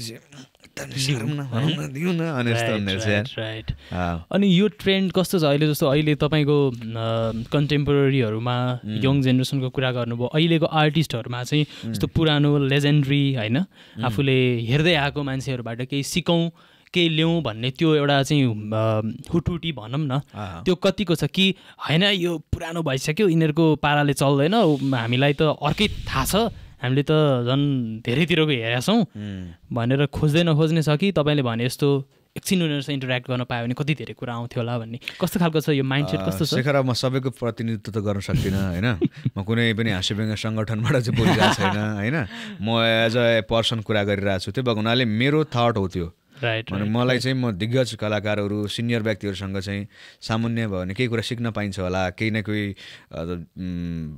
इन्डस्ट्रीको विषयमा सुन्न पाइन्छ होला अथवा मेरो उहाँहरूको अनुभवै सुन्दा पनि होइन अनुभवै सुन्न पाउँदाखेरि पनि हाम्रो लागि एउटा बायोग्राफी पढे जस्तो होइन एउटा बुक नै मसँग भए जस्तो होइन त्यो हुन्छ त्यो भएको हुनाले मलाई दिग्गज कलाकारहरूसँग एकदम त्यो नजिक हुन मन लाग्छ अनि जस्तो म अब बुबा आमा भन्दा हुन्छ नि अभिभावक भन्दा म ठुलो अथवा म जान्ने भन्ने त खास कसलाई पो त्यो हुँदैन नि होला सायदै या राइट अनि त्यस पछाडि तपाईँले रियालिटी सोहरू पनि गर्नुभयो होइन डान्सिङ विथ स्टार्स भन्ने फ्रेन्चाइज सो थियो त्यो बीबीसीको फर्मेटमा अनि त्यसमा होस्ट हुनुभयो त्योभन्दा अगाडि चाहिँ म धेरै एक्साइटेड भएँ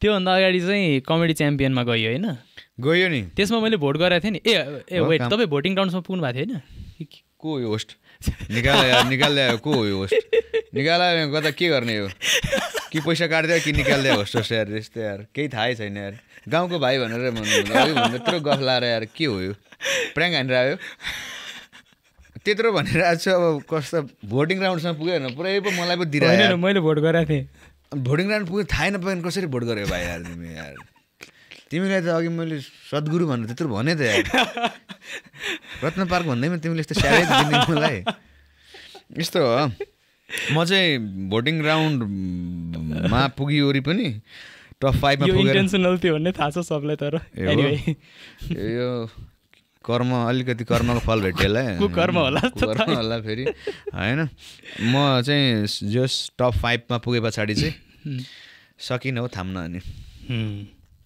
के हुँदो रहेछ दाइ के हुने भन्दा पनि आउट हुँदो रहेछ भोट हाल्नु थाम्ने पैसैले हो नि होइन दाइ भोट हाल्ने नै पैसाले हो नि हाउ रियल आर रियालिटी सोज भन्ने पनि प्रश्न आइरहेको हुन्छ क्या अब रियालिटी सोमा मेन त रियालिटी सोमा गइसकेपछि म भोट हाल्दिनँ अथवा पैसा हाल्नुपर्छ गर्दिनँ भनेर भन्नु चाहिँ कि त नजानु पर्यो गइसके पछाडि चाहिँ अब रियालिटी सोमा हुने नै त्यही हो होइन त्यो भएको हुनाले चाहिँ मलाई त्यस्तो अब भोट हाल्न नसक्नु मेरो कमजोरी हो अथवा मेरो मलाई मन पराउनेहरूले बाट कम भोट आयो अथवा म अगाडि बढ्न सकिनँ भन्ने कुरा त म आफैले नै मलाई थाहा थियो कि म भोटको लागि नै भिड्दैछु भोटिङ ग्राउन्डसम्म पुग्दैछु म भोट माग्छु भन्ने कुरा सबै थाहा थियो त्यो भएको हुनाले अब भोटिङ हुनु हुँदैन अथवा भोटले चाहिँ पैसा सबै खरानी पारो भनेर चाहिँ म बिलाउन खासै गर्दिनँ किनकि अब त्यो ठिक छ that was part of the journey होइन विश्वमै त्यही चलिरहेको संसारमै अहिलेसम्म रियालिटी सो भोट बेगारको चाहिँ खासै कम नै हुन्छ होला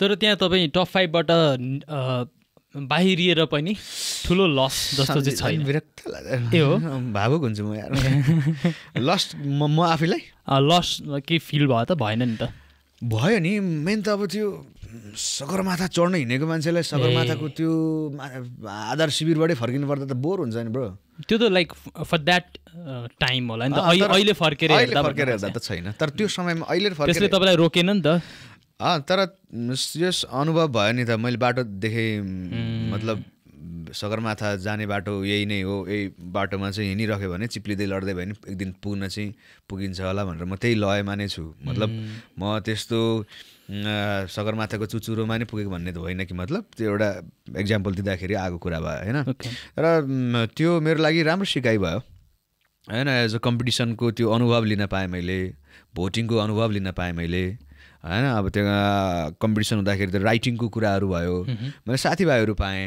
कमेडियन साथीहरू जसले चाहिँ मलाई अझ कम्पिटिसनमा अझ राइटिङको लागि अझ मेरो पर्फर्मेन्सको लागि अझ पोलिस गर्नको लागि राम्रो एउटा अपर्च्युनिटी भयो अनि यसरी पनि हेर्न सक्यो हो दाइले एउटा राम्रो कुरा उठाउनु भयो क्या राइटिङको कुरा गर्नुभयो होइन अनि नेपालमा चाहिँ लाइक कमेडीमै पनि एकदमै मेरो अब्जर्भेसनमा चाहिँ एकदमै सतही कुरा हुन्छ जस्तो लाग्छ क्या एकदमै सतही कुरा हुने अनि डेडिकेटेड राइटरहरूको कमीले हो कि त्यो अहिले त्यो डेप्थ नआइरहेको नि रिसर्च चाहिँ कम भएको हो कि जस्तो कि अहिलेको प्र्याक्टिस के छ दाइ बिस्तारै माहौल बन्दैछ मतलब कि अब तपाईँले चाहिँ हामी चाहिँ कस्तो गर्छौँ भने अर्को कन्ट्री अथवा अर्को ठाउँको चिजलाई चाहिँ यहाँ कम्पेयर गरिदिइहाल्छौँ होइन मतलब अब यस अमेरिकनहरूले गर्ने कमेडी र अथवा इन्डियनले गर्ने कमेडी र हामीले गर्ने कमेडी अथवा त्यो तपाईँले ठुलो लार्ज हुन्छ नि त्यो फाइनेन्सियली पनि ठुलो इन्भेस्टमेन्ट गरेर चाहिँ गरेको सोसँग हामीले चाहिँ आफ्नो लागि कम्पेयर गरिदियो भने चाहिँ हाम्रो अलिकति ऊ देख्न सकिएला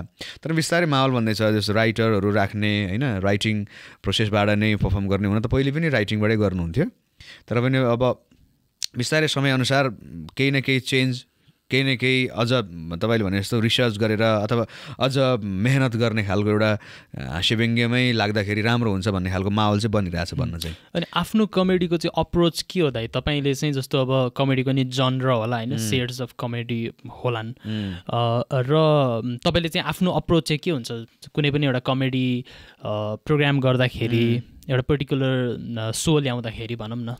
मेन चाहिँ जस्तो कमेडियन भनिसकेपछि मान्छे हाँस्नु पऱ्यो होइन, हँसाउनको लागि प्रयत्न गर्ने हो। अब यस्तै ठ्याक्कै यो अथवा यही सिद्धान्त होइन, म यो सिद्धान्तदेखि बाहेक डगमगाउँदिनँ होइन, हामी कम्युनिस्टहरूले चाहिँ माओवाला मान्नुपर्छ अथवा हामी कङ्ग्रेसले चाहिँ बिपी हाम्रो भन्ने त त्यो लयदेखि डिफ्रेन्टमा जान्न भन्ने केही पनि छैन मेरो चाहिँ। बस जस्तो एउटा इन्टरभ्यूमा कपिल शर्माले भनेको मलाई राम्रो लागेको थियो क्या, तपाईँलाई चाहिँ यो सेट यो चिजहरू हुन्छ नि कमेडीको यो विभिन्न चिजहरू छन् जुन मैले पढेको छु त्यस्तो खालको तपाईँले गर्नुभएको छ म भन्दा सोद्धाखेरि चाहिँ उसले भनेको थियो क्या, मलाई केही पनि थाहा छैन, बस मान्छे हाँस्नुपर्छ भन्ने थाहा छ।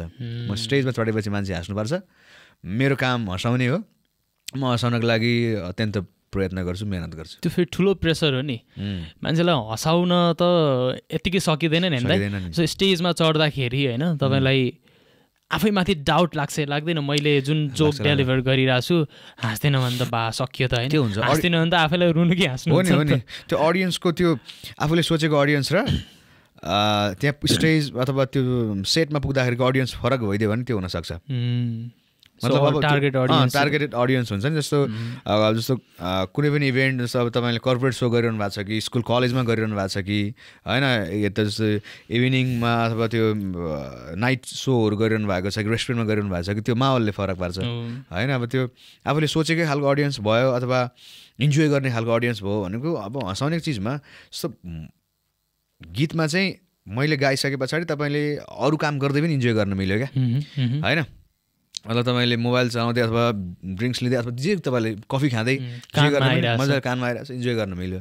तर अब कमेडी त तपाईँसँग मेरो अलिकति फेस टु फेस हुन्छ नि, आई कन्ट्याक्ट भइदियो भने बडी ल्याङ्ग्वेज भइदियो, कति कुराहरू चाहिँ बडी ल्याङ्ग्वेजले भनिरहेको हुन्छ जोक होइन, कति कुराहरू चाहिँ आँखाबाट नै केही न केही आइरहेको हुन्छ, त मौनताले पनि भनिरहेको हुन्छ, कुनै कुरा भन्नुपर्ने नभनिदिँदाखेरि हाँसिरहेको हुन्छ मान्छे। त्यो भएको हुनाले अडियन्स र पर्फर्मर बिच त्यो ग्याप भएन अथवा त्यो ट्युनिङ मिल्यो भनेदेखि चाहिँ दामी हुन्छ। जस्तो मैले कुनै कुरा भन्न खोजिरहेको कुरा तपाईँले सुनिदिनु भयो भने मेरो कुरा तपाईँले इन्जोय गर्न सक्नुहुन्छ। जब मेरो कुरा नै सुनिदिनु भएन अथवा तपाईँले उनी गर्नु भएन भने त त्यो त बोर हुन्छ नि त, त्यस्तो भइरहेको हुन्छ। त्यो भएको हुनाले ठ्याक्कै यसै हुन्छ भन्ने छ, टेम्प्लेट जस्तो छैन जस्तो। तर तपाईँले अब अहिलेसम्म गरेको स्टेज सोहरूमा स्ट्यान्डअपहरूमा चाहिँ होइन कुनै एकदमै रमाइलो किस्साहरू छ कहीँ गएर गरेको अनौठो, अझ अनौठो ठाउँ पनि हुनसक्छ क्या? अनौठो ठाउँ होइन कि एकचोटि अनौठो ठाउँ पनि छ है, अनौठो ठाउँ पनि भन्छु म। यस्तो जस्तो किस्सामा चाहिँ एउटा एकचोटि के भने मैले काठमाडौँ एउटा मलमा प्रोग्राम गरेको थिएँ, म त्यतिखेर चाहिँ च्याम्पियन गएको थिइनँ पनि, म अडियोमै काम गरेर बेला त्यसरी रिलेसनहरूले प्रोग्रामहरू मेरो पर्फर्म मन पराएर बोलाउनुहुन्थ्यो अनि म जान्थेँ। एउटा मलमा प्रोग्राम थियो, अब कस्तो भयो भने म र चाहिँ धीरज राई दाई हुनुहुन्थ्यो पर्फर्मर होइन, सिङ्गर।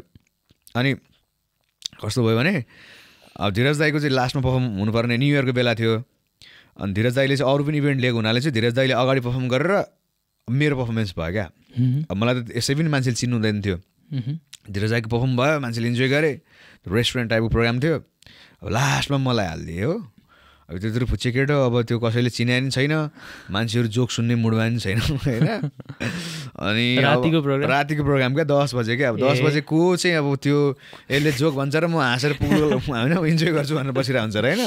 स्याट चढेँ, 2टा जोक भन्छु कसैले बाल दिँदैन, 3टा भने खल खल खल खल खल पसिना आइसक्यो, 4-5वटा भनेपछि 7 मिनट पछाडि चाहिँ अब चाहिँ झर्छु भनेर थ्याङ्क यू भनेको गुड भनेर क्या एउटाले होइन। सुने गयो दाइ अरूले त इन्जोय गरेको थिएनन्, तपाईँले त गुड भन्नुभयो, प्रोग्राम गुड भयो दाइ भनेको, होइन त झरेर चाहिँ गुड गरेर होइन। यस्तो भइरहेको हुन्छ। मलाई त्यो यस्तो नाइट सोहरू रेस्टुरेन्टमा गर्ने प्रोग्रामहरूमा चाहिँ त्यो अलिकति पार्टी मुड हुन्छ नि त्यस्तोमा चाहिँ अलिक गाह्रै परिरहेको हुन्छ अनि अनौठो ठाउँ भनेको चाहिँ म जेलमा पनि प्रोग्राम गरेको छु मैले ए वाउ भन्दा पनि यो अलि अप्ठ्यारै चिज हो सकेसम्म जेलमा मान्छे सकुशलै जानुभएको थियो नि भन्नाले सकुशल भन्दा पनि आज भाइले कर्मको फल चाहिँ भेट्ने पाउला जस्तो जेलमा यस्तो भयो जेलमा चाहिँ त्यो कैदीहरूलाई दसैँको बेला के को बेला चाहिँ एउटा इभेन्ट हुँदो रहेछ म सुन्दाएर गएको थिएँ क्या प्रोग्राममा त्यो चाहिँ मलाई सुगम दाइले भन्नुहुन्थ्यो क्या के अरे यो चाहिँ कस्तो भन्यो लाटा काम नबिगारिकन जेल छिर्दिने टाइपको हो क्या भन्नुहुन्थ्यो काम नबिगारिकन जेल छिर्न त पाइँदैन नि त केही न केही त्यो यसै त जेल गइँदैन मन्दिर होइन नि होइन त्यो भएकोले जानु नपरोस् होइन अनि जेलमा गइसकेपछि जो फरक अनुभव लिन पायो त्यो मान्छेहरू त्यो हुन्छ नि अब जेलमा छिरेको मान्छेहरूको त्यो फेसहरू देख्दा नै आफूलाई अर्कै क्या त्यो हुन्छ नि रिड गरिदो रहेछ क्या अब कसरी आयो होला यो मान्छे के चाहिँ अपराध गर्यो होला अथवा कसरी चाहिँ यो मान्छे यहाँ छ भन्ने खालको हुँदो रहेछ क्या अनि मलाई चाहिँ एकदमै त्यो इन्ट्रेस्टिङ लागेको पनि थियो अनि प्रोग्राम पनि रमाइलो भयो जेलमा पनि प्रोग्राम गरेँ जेलको चाहिँ रमाइलो भयो त्यो अहिलेको जस्तो भएन ए जेलमा चाहिँ त्यो तपाईँको जोक बुझेँ जेलमा चाहिँ टेलिभिजनमा हेर्न पाइरहेको हुँदो रहेछ सोहरू अनि ए उनीहरू त्योसँग फ्यामिलियर थिए भनौँ न हो अनि मैले त त्यतिखेर dancing with stars first season सकेको थियो क्यारा अनि म स्टेज चढ्ने बित्तिकै सदीक्षा खै भन्ने टाइपको हुन्छ नि त्यो भनेको त्यो सो हेरेर एकदम इन्जोय गर्नुभएको रहेछ त्यो भएकोले रमाइलो भयो सदीक्षा भन्दा मैले एउटा कुरा जस्तो सदीक्षाजी र तपाईँ एज अ होस्ट आउनुभयो होइन तपाईँको त अब आफ्नो त्यो रेडियोको ब्याकग्राउन्ड भएको कारणले पनि सहज नै भयो होला र तपाईँको फिल्ड फरक रहेछ क्या होइन फिल्ड भन्नाले अब उहाँले जुन जस्तो खालको प्रोग्रामहरू इभेन्टहरू गर्ने तपाईँले कस्तो गर्ने त्यो एकदमै फरक रहेछ नि त कसरी ट्युनिङ गर्यो दाइ उहाँ चाहिँ अब कर्पोरेट सोहरू बढी गर्ने होइन अलिकति औपचारिक प्रोग्राम बढी गर्ने म चाहिँ अलिकति फेरि रमाइलो गर्नुपर्ने टाइपको सुरुमा त लास्ट डर लागेको थियो नि के हो कसो हो ओहो मिस नेपाल भन्छन् बेग्लै हुँदो उनीहरूको फेरि अलिकति तरिकाहरू होइन अब म अलिकति रमाइलो गरिरहनु पर्ने खालको मान्छे छु मेरो जोकले कतिको दुईजनाको ट्युनिङ गर्ने थियो त जोक बुझ्ने कि नबुझ्ने नबुझ्ने इन्जोय गर्ने कि नगर्ने भन्ने कुराले पनि त प्रभाव पार्छ अनि त्यो भएर सुरुमा चाहिँ एकदम डर लाग्यो तर पछि त सदीक्षाजी एकदमै इन्जोय गर्ने खालको हुन्छ पछि त हामीले फर्स्ट सिजनको इन्डतिर होइन सेकेन्ड सिजनमा त मैले भन्दा बढी उहाँ सदीक्षाजीले जोक गर्ने खालको माहौल बनिसकेको थियो राइट दाइ जस्तो अघि तपाईँले आफ्नो कमेडीको चाहिँ होइन मैले मेरो अप्रोच यस्तो म केही पनि राख्दिनँ टेम्प्लेट छैन भन्नु पनि तर ओभरअल लाइक हाम्रो कमेडीको चाहिँ स्कुलिङ चाहिँ भन्नुपर्दाखेरि देख्दा तपाईँको अब्जर्भेसनमा कस्तो छ दाइ जस्तो नेपालमा चाहिँ अलिक बढी चाहिँ अब नेताहरूलाई गाली गर्ने राजनीतिक कुरा गर्ने जस्तो मात्रै देखिन्छ नि त होइन अनि हाम्रो त समाजमा त धेरै चिजहरू छन् नि बाटोमा हिँड्दाखेरि पनि एउटा भनौँ न बसको यात्रामै पनि कति चिजहरू छन् होइन तपाईँले नै पनि गर्नुभएको थियो गर्न त सहचालकको गर्नुभएको थियो त्यो कस्तो राम्रो थियो यो there are so many options क्या जस्तो कमेडी गर्नलाई पनि धेरै समाजको तह तब्कामा चाहिँ अब विसङ्गतिहरू पनि छन् त्यो कुरा ल्याउन सकिन्छ किन धेरै उसमै राजनीतिमै हरिवंश दाइले चाहिँ आदरणीय हरिवंश दाइले एउटा इन्टरभ्यूमा भन्नुभएको थियो क्या कतातिर वीरगन्जको है कहाँको बाटोको चाहिँ कुरा वीरगन्ज कताको बाटोको कुरा गर्नुभएको थियो क्या एउटा बाटो चाहिँ कस्तो भने एकतिरको बाटो चाहिँ जस्तो नेपाल भित्रिने बाटो चाहिँ दबेको थियो अनि नेपालबाट जाने बाटो चाहिँ उठेको थियो क्या होइन यो बाटो किन यस्तो छ भनेदेखि चाहिँ यसले चाहिँ नेपालको अर्थतन्त्र देखाउँछ होइन नेपालको चाहिँ अहिलेको ऊ देखाउँछ सिनारी देखाउँछ मतलब उताबाट चाहिँ सामानहरू आएको आइछ यताबाट गाडी चाहिँ खाली गइरहेछ होइन भने जस्तै जस्तो अब यो होइन अब्जर्भेसन थियो होइन भने जस्तै यो कमेडीमा चाहिँ जस्तो यो पोलिटिकल पर्फर्मेन्सहरू पोलिटिकल कन्टेन्टहरू किन आइरहेछ भने नेपालको यो अहिलेको सिनारी हो पोलिटिकल बढी ऊ छ नि त प्रदूषित छ नि त यसले चाहिँ हाम्रो देशको अवस्था पनि देखाउँछ क्या होइन जस्तो अमेरिका अथवा अन्य देश जुन चाहिँ हामी त विकास उन्मुख हौ नि त विकसित देशमा त पोलिटिकल अलिक कम नै हुन्छ होला अथवा हुन्छ अहिले पहिले धेरै पोलिटिकल हुन्थ्यो होला भनेको तपाईँको हाम्रो देशमा जुन खालको सिनारियो जुन चिज बढी बिग्छ त्यही त सेल गर्ने हो नि होइन अल्सो लाइक यो कमेडीको माध्यमबाट यो त कला भनेको एउटा ठुलो बौद्धिकता पनि हो क्या, इन्टेलिजेन्स पनि हो नि त। अनि मान्छे हाँस्छन्, तर त्यो जुन कुराले तपाईँ हँसाइरहनु भएको छ नि, जस्तो हिजोकै भर्खरै आएको पनि कुरा गरौँ, भेडामा छाप हानौँ भन्ने कुरा, त्यसको गहिराईलाई बुझ्न सक्ने हो भने त त्यो त ठुलो प्रहार गरेछ नि त होइन। अहिलेसम्मको यो व्यथितिलाई, यो राजनीतिक पोलिटिकल फ्रस्ट्रेसन कस्तो छ होइन। अनि त्यसो हुँदाखेरि कलाले चाहिँ त्यो इन्टेलिजेन्सलाई पनि बोक्या हुन्छ। अनि त्यसले चाहिँ कहाँ कुन चिजलाई चाहिँ हुन्छ नि टार्गेट गर्नुपर्ने हो, कुन फोहोरलाई सफा गर्नुपर्ने हो, त्यसरी नै हेरिन्छ होला। र त्यसमा चाहिँ तपाईँको भनेअनुसार राजनीति चाहिँ नभन्नु पर्यो हो। किनकि अब त्यो अब जे चिजमा बढी थाहा हुन्छ पोलिटिकल भनेको अहिले पनि हामी सबैले त पोलिटिकल गर्दैनौँ। जस्तो म आफै अलिअलि ठिकै पोलिटिकल गर्छु, म सोसियल कन्टेन्ट नै गर्न ट्राई गरिरहेको छु धेरै। अब हरेक पर्फर्मेन्समा मेसेज दिने खालको त गरिँदैन होला, तर सकेसम्म केही न केही सोसियल कन्टेन्ट अथवा पोलिटिकल कन्टेन्ट जुन चाहिँ सबैसँग टच होस्, अथवा केही न केही मेसेज दिन सकियोस्, अथवा केही न केही विषयको उठान गर्न सकियोस् भन्ने नै हुन्छ मेरो होइन। केही न केही कुराहरू चाहिँ मेरो पर्फर्मबाट, मेरो सृजनाबाट होस् भन्ने नै हुन्छ मेरो चाहिँ होइन।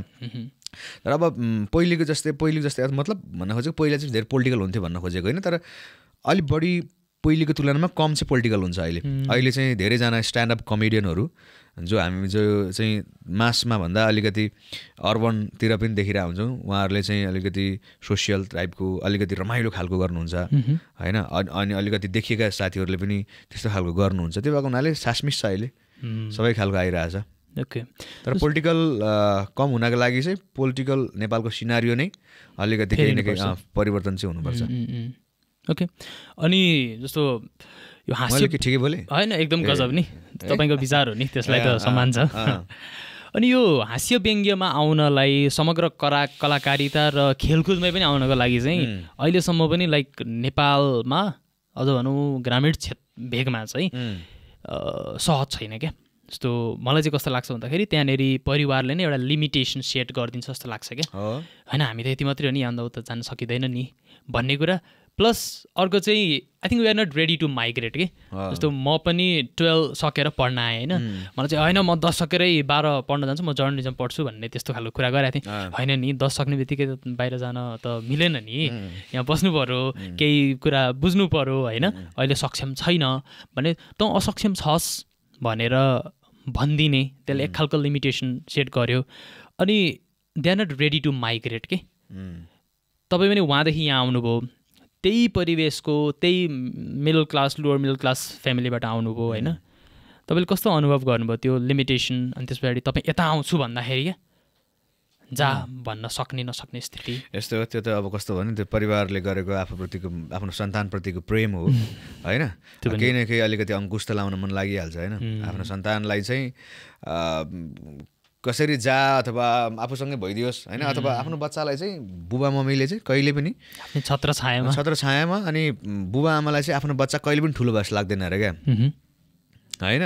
त्यो भएको हुनाले चाहिँ बच्चा जहिले पनि सानै छ अथवा अहिले यसले के गर्ला र होइन, अरूको हेरिकन अरूको पनि ठुला भए त मेरो त सानै छन् नि जस्तो लाग्छ अरे क्या। जति नै ठुलो भए पनि अहिले पनि मेरो मम्मीले चाहिँ मलाई अहिले पनि म अलिकति आवाज मेरो रुगामर्गी लागेको छ भने बिरामी भएछ त होइन, म हिजो राति नराम्रो सपना देखाएको थिएँ एक्ज्याक्टली होइन। त्यो आमा बुवा मम्मीले चाहिँ गर्ने एउटा प्रेम हो, त्यो स्वाभाविक लाग्छ मलाई त त्यो।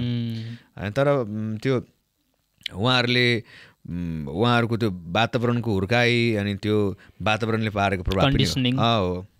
तपाईँ केही एडभाइस दिन चाहनुहुन्छ अहिलेको पेरेन्टहरूलाई, अहिलेको अभिभावकहरूलाई चाहिँ? जस्तो तपाईँ आफै यो फिल्डमा हुनुहुन्छ नि त, हास्य कलाकारितामा पनि यस्तो फिल्डमा पनि जा भन्नलाई त्यति सहज रूपमा उहाँहरूले स्वीकार हुँदैन क्या। यस्तो अब अघि सिक्युरिटीको अघि खेलकुद र उसको कुरा गर्थेन हामीले, यो इन्टरटेनमेन्ट फिल्डको स्वाभाविक हो क्या। कोही पनि कसैले चाहिँ आफ्नो बालबच्चालाई चाहिँ अथवा आफ्नो आफन्तलाई चाहिँ सेक्योर नभएको कामहरू नगरिदियोस् भन्ने लाग्छ होइन। नेपालको सिनारी यही हो, सकेसम्म अस्ट्रेलिया गइदियोस् अथवा अमेरिका गइदियोस् अथवा जस मेरो छिमेकी जस्तो तिनले घर बनाइदियोस्, छिटो कमाइदियोस्, स्वाभाविक हो नि होइन। बुबा मम्मीलाई त्यति लाग्नु स्वाभाविक हो। जस्तो अब नेपाली फिल्म इन्डस्ट्री भनेको छ, इन्डस्ट्री भने मात्रै हो, इन्डस्ट्री भनेर त्यसरी जसरी उद्योगको लागि त्यो एउटा ऊ चाहिन्छ नि त्यसरी उद्योग भनेर नेपाल सरकारले घोषणा नै गरिसकेको छैन होला सायद मैले थाहा पाएसम्म होइन। जब खेलकुद भनेर खेलाडी बनेर जीवन चल्छ त भन्ने कुरा अहिलेसम्म पनि त्यो ठ्याक्कै नै उदाहरण दिन सकिने गरी बनिसकेको छैन नि त माहौल होइन। त्यो भएको हुनाले बुबा आमाले विश्वास गर्नु स्वाभाविक हो नेपालको सिनारियो देखेर। तर मेहनत गर्ने प्रयत्न गर्ने त्यो खालको लगनशीललाई चाहिँ आफ्नो ठाउँ आफै बनाउने हो क्या। आफ्नो ठाउँ आफै बनाउनको लागि चाहिँ केही कुराले पनि छेक्दैन। अनि पहिलेको तुलनामा चाहिँ अब यही हाँस्यव्यङ्ग्य होस् अथवा फिल्म इन्डस्ट्री होस्, अहिले फिल्म इन्डस्ट्रीको स्कुलहरू कलेजहरू खुलिरहेछ होइन। एक्टिङदेखि लिएर डिरेक्सन सबै कुराहरू पढ्न पाइन्छ। मतलब अर्को कोर्स पढे जस्तै पढ्न पाइने भयो। मतलब बिस्तार हुँदैछ नि त होइन। त्यो भएको हुनाले अब बिस्तारै बुबा आमाले चाहिँ यो पनि एउटा फिल्ड रहेछ, यो पनि एउटा पढाइ रहेछ। जसरी मैले छोरालाई साइन्स पढाइरहेको छु, जसरी छोरालाई म्यानेजमेन्ट पढाइरहेको छु, त्यसरी नै मिडिया पढ्न पायो अथवा सिनेमाको विषयमा पढ्न पायो होइन। अब खेलकुदको एकाडेमीहरू खुलिरहेछ, बिस्तारै माहौल बन्दैछ, बिस्तारै विश्वास गर्ने खालको वातावरण बन्छ। र यो कलाकारितामा विशेष गरी हास्य व्यङ्ग्यमा चाहिँ अहिले एन्ट्री लेभलको ब्यारियर चाहिँ छैन हो दाइ? जस्तो भन्नाले तपाईँ आजभन्दा 10 वर्ष अगाडि 12-15 वर्ष अगाडि कल्पना गर्नुहोस्, तपाईँ एउटा कि त रेडियोमा छिर्न पर्यो कि त कुनै टेलिभिजनमा छिर्न पर्यो कि त काहीँ पुग्नु पर्यो। अहिले त you can create a Instagram reel नि होइन। अहिले पहिलेको तुलनामा सजिलो छ। एन्ट्री लेभलको ब्यारियर चाहिँ अलिक छैन किनभनेदेखि अब बिस्तारै सोसियल प्लेटफर्महरू एकदम धेरै भइरहेछ। अनि जुनसुकै माध्यमबाट पनि जो कोही पनि आउन सक्ने भयो, युट्युब, इन्स्टाग्राम, फेसबुक, टिकटक अथवा जे कोहीबाट पनि होइन। त्यो भएको हुनाले पहिलो तुलनामा सहज छ तर कम्पिटिसन पनि छ। राइट। आजकल त फेरि टिकटकमा त एकैछिनमा आउनुहोस् tap tap tap tap tap tap tap tap होइन त्यसको बेग्लै छ हो त ट्याप ट्याप के अनेक नि खास अलि जान्दिनँ त्यसको। अहिले तपाईँ होइन अहिले यो उमेरमा अहिले लाइफको यो स्टेजमा चाहिँ 50 हाने जस्तो कुरो भयो त म त कस्तो उमेर भनेर चाहिँ अब तपाईँ चाहिँ अब जस 50 सक्नुभयो अब बिस्तारै तपाईँ अब अर्को गतिमा बाटो लाउनु भन्नु होइन। मैले तपाईँ यति उमेर भनेर तोकिनँ, तपाईँ जति उमेरमा हुनुहुन्छ ठिक छ। तर अहिले चाहिँ तपाईँ आफ्नो 18 year old सेल्फलाई भनौँ न, अथवा त्यसो पनि नभनौँ, तपाईँले त्यो पनि भन्न पाउनुभयो होइन। त्यो एउटा प्रश्न हुनसक्छ। अर्को चाहिँ अहिले जुन यङ साथीहरू आउन खोज्दै हुनुहुन्छ कलाकारितामा, हास्य व्यङ्ग्यमा आउन खोज्दै हुनुहुन्छ नि, उहाँहरूलाई अघि जुन हामीले जटिलताहरूको पनि कुरा गऱ्यौँ नि, अभिभावकहरूको बुझाइ, उहाँहरूको स्कुलिङ, उहाँहरूको कन्डिसनिङ होइन। अनि त्यहाँबाट चाहिँ त्यो चिजलाई लिएर, त्यो पेसालाई नै लिएर पनि सिक्युरिटी फिल गर्न नसक्ने अवस्था र त्यसले एकदमै पुल ब्याक गरिरहेको स्थिति छ नि त। त्यो जेनेरेसनलाई 18-19-20 को जेनेरेसनलाई के एडभाइस दिन चाहनुहुन्छ? कसरी चाहिँ म्यानेज गर्न सकिन्छ होला? What is the way out जस्तो लाग्छ तपाईँलाई? लगिरह मुन्ना भाइ भन्छ नि होइन हिन्दीमा। त्यस्तै अब तपाईँले जस यस्तो हो, पहिलो कुरा त आफू के गर्न आँट्या, के बन्न खोज्या अथवा उद्देश्य के हो, तपाईँको प्यासन के हो, पहिले क्लियर हुनु पऱ्यो होइन। अब आफू पहिला चाहिँ आफूभित्र नै आफू क्लियर भइसके पछाडि अनि बाटो देखिन्छ क्या। अन्धुन्दा छिर्यो भने बिना लाइट त बाटो देखिँदैन नि, बाटोमा लाइट बिना नै गएर हात हल्लाएर त केही अँध्यारो कहाँ के हो थाहा हुँदैन। हातमा टर्च त हुनु पऱ्यो, म यहाँ जाँदैछु भन्ने कुरा थाहा पाउनु पऱ्यो नि त, बाटो देख्नु पऱ्यो। मतलब पहिला आफूले आफूलाई चाहिँ तपाईँ के को लागि तयार बन्दै हुनुहुन्छ, त्यसको लागि के चाहिन्छ, अघिल्लो मान्छेले के गरिरहेछ, म के गर्न चाहन्छु, तपाईँ डिफ्रेन्ट अरूभन्दा के हो, त्यो कुरा पत्ता लगाउनु पऱ्यो होइन। अनि त्यस पछाडि चाहिँ लागिरहने हो, आफूलाई चिन्नु पऱ्यो। आफूलाई चाहिँ जस के हो, म के गर्न चाहन्छु, के हुन्छ यसमा, कसरी गर्दा ठिक होला, यही कुराहरूलाई फलो गऱ्यो भने त मस्त पेलान दियो भने त आइपुगिहालिन्छ नि। यो आफूलाई चिन्ने कुरामा चाहिँ नि म को हुँ टाइपको प्रश्नहरू चाहिँ अलिक आध्यात्मिक पनि हुन जान्छ क्या है। अब त्यस्तो चाहिँ नगर्नु आध्यात्मिक त्यो चाहिँ नगर्नु होइन दाइ। म को हुँ, म भित्र एक त्यो आत्मा छ टाइपको ब्रह्म छ है, ब्रह्म छ, यो संसार पृथ्वी यो टाइप त्यो नजाउँ। फेरि यो सब छोडछाडकै त्यो अर्कै त्यसको अर्कै चिज छ त्यो। राइट।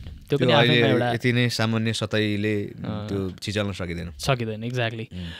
र दाइ जस्तो यो भारततिर चाहिँ एउटा के सुनिन्छ भने फिल्म इन्डस्ट्रीमा पनि जस्तो आउटसाइडर भर्सेस इनसाइडर भन्ने कुरा आउँछ क्या नेपोटिजमको कुरा आउँछ तपाईँ आउटसाइडर हो हामी धेरै आउटसाइडर हौ नि त यो ठाउँको लागि त त्यस्तो केही भोगियो दाइ मैले त खासै भोगिनँ हो खासै भोगिएन नेपालमा चाहिँ त्यो अलिक कम नै होला जस्तो लाग्छ वेलकमिङै छ अब त्यो भन्नाले सुमनजी आउनुभएछ आउनुहोस् है मेरो टेलिभिजन देखिहाल्नुहोस् तपाईँ सुमनजी आउनुभएछ ल अब ल हँसाउन लाउनु भयो उहाँबाट ल त हँसाइहाल्नुहोस् पैसा लगिहाल्नुहोस् भनेर कसरी रेडी भएर बस्दैन त्यो आफूले नै गर्ने आफ्नो माहौल बनाउने आफूले आफ्नो लागि ठाउँ बनाउने हो होइन तर अब तपाईँले भने जस्तो इन्डियाको तुलनामा चाहिँ नेपालमा त्यस्तो त्यो परिवारवाद हुन्छ नि नेपोटिजम चाहिँ अलिक कम नै होला तर म जुन हाँसेबेङ्गेमा छु त्यहाँ चाहिँ छैन नै जस्तो लाग्छ किनभने त्यो त क्रिएसन त्यो त पर्फर्मेन्स होइन त तपाईँ जे हुनुहुन्छ त्यही चिज देखिन्छ त्यहाँ होइन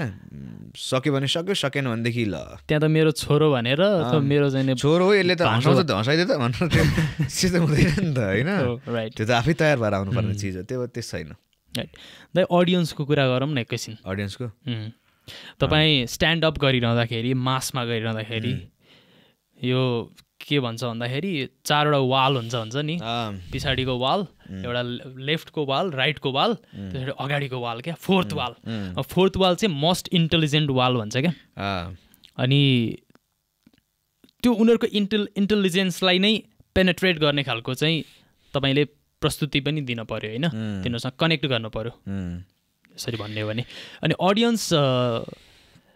अडियन्ससँग तपाईँको नाता भनौँ न यसरी मैले छोड्ने अलिक ओपन एन्डेड नै बनाएँ यो क्वेसनलाई अडियन्ससँगको तपाईँको आफ्नो कनेक्सन त्यो त्यहाँ पुग्दाखेरि कस्तो फिल गर्नुहुन्छ र ओभरअल हुन्छ नि अडियन्सलाई कसरी हेर्नुहुन्छ दाइ सो अडियन्ससँग तपाईँको अघि भन्यो नि हामीले आई टु आई कन्ट्याक्ट भयो अथवा हुन्छ नि त्यो सो अडियन्ससँग जति नजिक जस्तो फिल भयो त्यो धेरै प्रोग्राममा मजा आउँछ क्या मैले चाहिँ यो इन्टेलिजेन्सको कुरा गरेँ नि द मोस्ट इन्टेलिजेन्ट वाल भनिसकेपछि चाहिँ अब भित्तामा हेरेर भन्दाखेरि त त्यसले प्रतिक्रिया दिँदैन फिडब्याक दिँदैन त्यो डर पनि रहन्छ कि ओहो मोस्ट इन्टेलिजेन्ट वाल चाहिँ यता छ भनेर डर पनि हुन्छ कि दाइ प्रेसर हुन्छ प्रेसर त स्वाभाविक हुन्छ नि अहिले पनि यस्तो हाम्रो हरिवंश आचार्य दाइ आदरणीय हरिवंश दाइ पनि स्टेजमा चढ्दाखेरि अस्ति कहाँ पो भन्दै हुनुहुन्थ्यो कि यतिकै गाडीमा कन्भर्सेसनमा अझै पनि मलाई त्यो स्टेज चढौँ भन्यो भने फर्स्ट प्रहसन लेखेको फर्स्ट चोटि चाहिँ स्टेज चढ्दाखेरि एकचोटि टोइलेट जाउँ जस्तो भएर चाहिँ स्टेजमा बोलाउने बेलामा चाहिँ जाउँ जस्तो हुन्छ भन्नुहुन्थ्यो क्या होइन भनेको त्यो प्रेसरले त छोड्दैन नि त्यो काम भनिसके पछाडि त्यो यसै पनि स्वाभाविक प्रेसर हुन्छ होला क्या जस्तो आज रमाइलो गर्ने है भनेर हिँड्यो भने प्रेसर हुँदैन नि छुट्टै हुन्छ होइन आज यो पोडकास्ट गर्नको लागि शेखरले अब सुमन दाइसँग पोडकास्ट गर्छु भनिसकेपछि केही न केही त गर्नु पर्ला भनेर काम भनिसकेपछि भयो नि त तर हामी चिया गफको लागि एउटा भेट गरेछौँ भने के स्वाभाविक होइन यत्तिकै हुन्छ त्यो भएको हुनाले प्रेसर त स्वाभाविकै हुन्छ अनि त्यसमाथि अब अडियन्सको कुराले धेरै नै प्रभाव पार्छ त्यसमाथि नेपालको अब ठ्याक्कै स्ट्यान्डअपको सिनारियो भनेको चाहिँ स्ट्यान्डअप नै हेर्छु भनेर आउने खालको अथवा स्ट्यान्डअपकै लागि नै भनेर अलिक माहौल कम नै छ प्लेटफर्महरू छैन इनफ छैन बन्दै त छ तर जस्तो अब मैले मसम्म गरेर पर्फर्म गर्नु पऱ्यो कर्पोरेट सोमा नि गर्नु पऱ्यो मसम्म जाँदाखेरि बच्चाहरू अगाडिपट्टि आमाहरू अगाडिपट्टि थाचक्क बस्नु भएको हुन्छ होइन यतापट्टि स्टेजको पछाडिपट्टि अब उद्योग वाणिज्य सङ्घदेखि लिएर को हुनुहुन्छ खादा लाएर बस्नु भएको हुन्छ स्टेजै भरि अडियन्सै फरक है एउटै ठाउँमा अनि डिफ्रेन्ट वाक्स अलि पछाडिपट्टि युथ हुन्छ कसलाई सम्बोधन गर्ने कसलाई नगर्ने सिङ्गरलाई हेर्न अथवा इन्जोय गर्नको लागि मुडमा आएको मान्छेहरू त्यो भएको हुनाले सबैलाई नै समेट्ने खालको पर्फर्म गर्न खोज्नु पर्यो त्यो भएको हुनाले अब त्यो अडियन्स ठ्याक्कै एउटै खालको अथवा यही नै अडियन्स मेरो हो यही अडियन्सले चाहिँ मलाई हेर्न आएको अब यही अडियन्सको लागि मात्रै पर्फर्म गर्नुपर्छ भन्ने हुँदैन क्या होइन त्यो भएको हुनाले आफूलाई चाहिँ अब त्यो अलराउन्डर टाइपको केही कुरा बच्चाको गरिदिनु पऱ्यो केही कुरा बुबाआमा गरिदिनु पऱ्यो केही कुरा पोलिटिकल गरिदिनु पऱ्यो होइन त्यो भएको हुनाले नेपालमा अलिकति त्यो जस्तो इन्डियामा हलमा गर्ने प्रोग्रामहरू विभिन्न कमेडीको क्लबहरू बनाएर अनि एउटा पर्फर्मरले 1.5 घन्टा पर्फर्म गर्ने सर्टेन सेगमेन्ट अफ पिपल जान्छ त्यहाँ हो होइन टिकेटिङ गर्ने खालको त्यो खालको माहौल अलिक कम छ नेपालमा पनि बन्दैछ भन्न त तर अलिकति टाइम लाग्छ त्यो बन्यो भने चाहिँ झन् राम्रो राइट यो अहिले टिकेटिङको कुरा आयो होइन अनि प्लेटफर्मको कुरा आयो यसमा चाहिँ मेरो one of my favourite कमेडियन्समा Zakir Khan चिन्नुहुन्छ नि होइन इन्डियन स्ट्यान्डअप जाकिर खानले एउटा के कुरा भनेको थियो भने त्यो सेल्फ वर्थ हुन्छ नि, सेल्फ वर्थ थाहा हुनुपर्छ आफूलाई। एउटा सोमा चाहिँ सुमन कार्कीको सो एउटा सोमा चाहिँ टिकटको प्राइस यति छ, अर्कोमा फरक छ। सुमन कार्कीको एउटा सोमा रेट यति छ, अर्कोमा फरक छ। त्यसले चाहिँ आफैलाई हुन्छ नि नोक्सान पुर्याउँछ।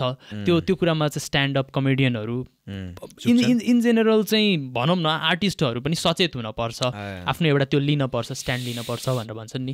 नेपालको सिनेरियोमा दाइ तपाईँले मेरो दिस इज माई रेट, म यतिमा काम गर्छु, दिस इज इट भनेर यसरी हुन्छ नि एक्सप्लिसिटली भन्न सक्ने स्थिति छ दाइ? छैन यार, ठ्याक्कै यति नै मेरो हो यो रेट, योभन्दा हिँड्दिनँ भन्ने खालको चाहिँ म चाहिँ छैन क्या। अब किनभनेदेखि नि अब हेर न, अब अस्ति भर्खरै कोरोना आइदियो हो होइन, अब कतिखेर कस्तो खालको माहौल हुन्छ थाहा हुँदैन नि त।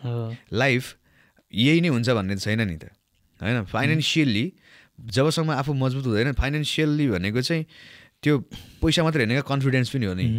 जब तिमीसँग पैसा छ होइन, अनि नै एउटा कफी खान सक्छौ तिमी, अनि नै कन्भर्सेसन हुन्छ होइन। सो अब अलिकति फाइनेन्सियल्ली पनि आफूलाई चाहिँ त्यो कसरी चाहिँ म्यानेज गर्ने भन्ने खालको हुन्छ क्या। त्यो भएको हुनाले ठ्याक्कै रेट यही नै हो मेरो भनेर दाबी त गर्न सकिन्छ, म गर्छु म आफै पनि। अब यतिमा चाहिँ मेरो म जान्छु भन्ने हुन्छ हुन चाहिँ, तर ठ्याक्कै भगवान्को बोली जस्तो यतिदेखि बाहेक चाहिँ हिँड्दिनँ भन्ने हुँदैन। अलिकति केही न केही त तलमाथि हुन्छ, स्वाभाविक नै हुन्छ क्या। अब किनभनेदेखि अब इन्डियामा पो त ठ्याक्कै उनीहरूको म्यानेजमेन्ट कम्पनी हुन्छ, त्यसले डिल गरिदिन्छ, म्यानेजर हुन्छ। दाजुभाइ चिन्जानको भरमा हुन्छ। तिमीलाई अस्ति भोट हाले होइन ब्रो, यहाँ अहिले ल 5,000 गरिदेऊ होइन, अब फ्रीमा आइदेऊ न, मेरो यहाँ बहिनीको बर्थडे छ टाइपको जान्छ क्या नि त। भनेको त्यो सिनारियो त्यहाँ अब म्यानेजमेन्ट कम्पनी छ, म्यानेजर हुनुहुन्छ, उनीहरूले गर्नु पर्दैन, बास कन्टेन्ट लेख, पर्फर्म गर, तयार गर, त्यो मात्रै उनीहरूको ध्यान हुन्छ नि त। यहाँ त आफै नै हजुर दाइ यहाँ सुन न भाइ, तिम्रो बर्थडेको मैले त्यहाँ तिम्रो मेरो बर्थडे हो कि आज, फोटो पठाइदिएछु, हालिदेऊ न एकचोटि, फेरि म अर्को कार्यक्रम अस्ति मैले बोलाएको थिइनँ भन्ने टाइपको हुन्छ नि, त्यो अर्कै हुन्छ क्या। तर नेपालमा बिस्तारै भन्न चाहिँ भन्दैछ, ठिक हुन्छ होला त्यो त्यो वाला टिकेटिङ अथवा त्यो अघि भने जस्तो खालको कुराहरू हुन्छ। एउटा यसो मेरो यो रेट भनेर त्यसरी तोकेर भन्न सक्ने स्थिति पनि प्लेटफर्म इनफ भयो, तोकेर भन्न नसकिने स्थिति होइन, तोकेर भन्न सक्ने स्थिति उनीहरुसँग डिल हुन्छ भन्ने चाहिँ ग्यारेन्टी छैन। मैले अब मैले एक खालको मेरो म यति मिनेट पर्फर्म गरेको यति पैसा लिन्छु भन्न त म भन्छु, तर जस्तो कुनै पनि मैले मेरो कम्पनी अथवा तिम्रो कम्पनी बिच डिल हुँदाखेरि एउटा कुरामा जान्छ नि त, तर हाम्रो चाहिँ मोलमोलाई त तरकारीवाला जस्तो टाइपको भइदिन्छ क्या। सबैको हुन्छ हुँदैन थाहा छ, मेरो चाहिँ त्यो खालको भइदिएर हुन्छ धेरै चाहिँ। अनि त्यो भएको हुनाले ठ्याक्कै यही रेट यसैमा मात्रै हिँड्छु, अब यो भन्दै घट्दै गर्दिनँ भन्ने खालको चाहिँ अब त्यो खालको ब्रान्ड आफूमा पनि अलिक नबनेर पनि हो कि होइन, त्यो चाहिँ अलिक कम नै होला नेपालमा। राइट, यसमा कसको हु टु ब्लेम, कसको दोष देखिन्छ? कसैलाई दोष दिने हुने छैन, बिस्तारै अब त्यो माहौलै नबनिसकेर हो है। हामी आफै पनि स्ट्यान्डअप कमेडियन अथवा कमेडियनहरूको पनि अथवा त्यो अरू देशको जस्तो माहौल बनेको भए होइन, बिस्तारै अब त्यो अब म्यानेजमेन्ट कम्पनी होस् अथवा कसैले अरूले नै डिल गरिदिने, अरूले नै त्यो खालको माहौल बनाइदिने होइन, स्ट्यान्डअप अथवा कमेडी भन्ने बित्तिकै कमेडियनले पर्फर्म गर्ने खालको मात्र एउटा माहौल बनेदेखि बिस्तारै अर्कै खालको चाम हुन्थ्यो नि त। तर हामी त अब जस्तो 7जना गायक अनि एउटा कमेडियन बिचमा चटनी टाइपको हालिदिएर होइन, अगाडि एउटाले ढुकचुक नजाइसकेको हुन्छ, खल पसिना बोकेर हिँडेर हुन्छ, अब अर्को हँसाउनु चढ्नुपर्छ, त्यो खालको सिनारियो छ नि त। हो त्यो खालको चाहिँ बिस्तारै कमेडी भनेको चाहिँ अलिकति फरक चिज हो, त्यसको लागि अलिक फरक खालको माहौलमा पर्फर्म हेर्नुपर्छ भन्ने खालको बन्ने बित्तिकै यो मोल मलाइहरू यस्ता उस्ता धेरै नै कम भइहाल्छ। अब दाइ हाम्रो कमेडीको चाहिँ कन्टेन्टको पनि कुरा गरौँ होइन, हाम्रोमा अलि बढी कुनै एउटा समुदायलाई टार्गेट गरेर होइन, अनि एउटा चाहिँ वर्गलाई टार्गेट गरेर अलिकति स्टेरियोटिपिकल खालको कुराहरू पनि आइरहेको हुन्छ। जस्तो चाहिँ नि अब भनौँ न एकजना मधेसी मुलुकको चाहिँ मान्छे देखाउनु पऱ्यो, मधेसी देखाउनु पऱ्यो भने एउटा मधेसी नै व्यक्तिले त्यो क्यारेक्टर प्ले नगरेर पुरानो फिल्महरूमा नि यो देखिन्थ्यो, अनुहारलाई चाहिँ अब सेतो गाउँको वर्णको छ भने त्यसलाई अलिकति कालै बनाउनु पर्ने, मेकअप गरेर हुन्छ कि के दलेर हुन्छ कि त्यस्तो, अनि सर्टेन टोनमा बोल्न पर्ने, अझ ऊ चाहिँ एउटा सर्टेन एउटा पर्टिकुलर उसले चाहिँ काम गरिरहेको क्या पेसा पनि उसको चाहिँ यो हो भनेर टाइपकास्ट गरिरहेको देखिन्छ नि दाइ। यस्तो देखिन्छ होइन?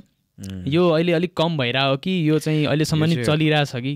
मैले अस्ति त्यो चुनावको बेलाको एउटा पर्फर्मेन्स भनेको थिएँ क्या, तपाईँहरूको चेतना स्तर अनुसारको बौद्धिक नेता मै हो होइन भनेको थिएँ क्या मैले। त्यो भेडावाला थिएँ नि, चेतना स्तर अनुसारको बौद्धिक नेता मतलब यस्तो अघिका नेताहरू चाहिँ जनताको चेतना स्तर अनुसारको बौद्धिक उनी हुन् भनेर भोट हाल्यो नि त भने जस्तै। यस्तो अब त्यो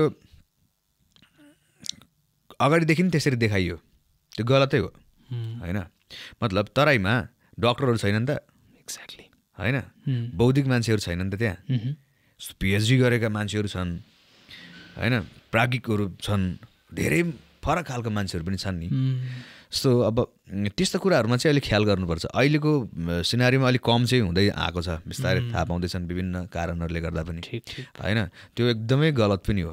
यस्तो कुनै पनि पात्रलाई देखाउनु पऱ्यो भने सो अथवा एउटा माग्ने अथवा कसैले देखाउनु पऱ्यो भने कपडा च्यात्तेको वा ऊ गजाङ गुजुङ हुन्छ नि, धुलै मैलो लडीबडी होइन? त चरित्रलाई कसरी देखाउने, उसको त्यो माग्ने भनेको त उसको त्यो ऊ हो नि, त्यस्तो त्यो शारीरिक हावभाव परिस्थिति होइन, परिस्थिति कसरी देखाउने त्यो आफैमा त्यो देखाउने मान्छेमा निहित रहन्छ क्या, उसले समाजलाई कसरी हो। त्यही हो, तपाईँको चेतना स्तर अनुसारको बौद्धिक नेता मै हो भने जस्तो त्यही हो। त्यो हाम्रो गलत हो। अघि हामी बाहिर पनि कुरा गर्दैथ्यौँ, हाम्रो प्रकाश चन्द्र जिम्बा भन्ने कवि हुनुहुन्छ कि ओखलढुङ्गाबाट, अनि उहाँले चाहिँ बेला बखतमा यो एउटा तितो सत्यमा होला एकजना कविको क्यारेक्टर थियो क्या, अनि हरेक कुरामा उहाँले चाहिँ कविता बनाइदिने, अनि महोदय महोदय भन्ने होइन। अनि त्यो वास्तवमा अब मेरो पनि कविहरूसँग सङ्गत छ, त वास्तवमा कवि त्यस्तो छैन क्या। यहाँ हेर्ने हो भने रियल कविहरू चाहिँ त्यस्तो छैन क्या। अनि त्यो कुराले त्यो सर्टेन त्यो पेसामा लागेको त्यो कर्ममा लागेको मान्छेलाई चाहिँ त्यसले एकदमै हर्ट पनि गर्ने रहेछ। यसमा चाहिँ म एउटा कुरा के भन्छु भने शेखर जस्तो कमेडी भनेको चाहिँ जे हो त्यही ठ्याक्कै चाहिँ कमेडी हुँदैन फेरि होइन? जे हो त्यही चाहिँ कमेडी होइन, तर अलिकति उतार चढाव चाहिँ हुन्छ, अलिकति थपघट चाहिँ हुन्छ, एक्जाजुरेट चाहिँ हुन्छ होइन? त्यो भयो भने मात्रै जे हो त्यही कुरा देखायो भने त हाँस उठ्दैन नि त। अलिकति त केही न केही त अलिकति थप केही न केही त हुन्छ, तर थप मतलब यो होइन कि अब हँसाउनको लागि अरूको समुदाय अरूको चाहिँ हुन्छ नि लैङ्गिक कुराहरू, अरूको चाहिँ त्यो समुदायप्रति जुन हुनै नपर्ने चिजहरू अथवा असर गर्ने खालको चिजहरू त गर्नु भएन। तर कमेडी गर्ने मान्छेले चाहिँ कुनै पनि विषय अथवा छुँदाखेरि होइन, अब त्यो ठ्याक्कै यसले चाहिँ अब यो नभनिकन यो भने हुन्थ्यो अथवा यसरी यसलाई चाहिँ बााउन्ड्रीमा राख्यो भने चाहिँ कमेडी हुँदैन फेरि होइन? खुल्दैन। मतलब हाँस उठ्नको लागि केही न केही फन्टुस अथवा केही न केही अलिकति केही ऊ त हुनुपर्छ नि त। जे हो त्यही कुरा मा त हाँसिँदैन नि त, त्यो समाचार हुन्छ। फेरि हाँस्नैको लागि कुनै पनि समुदाय होइन, लिङ्ग वर्ग अथवा कुनै पनि जुन पिछडिएका चिजहरू अथवा जो कोहीलाई असर पर्छ त्यो कुरा भनेर पनि हँसाउने कुरा भएन।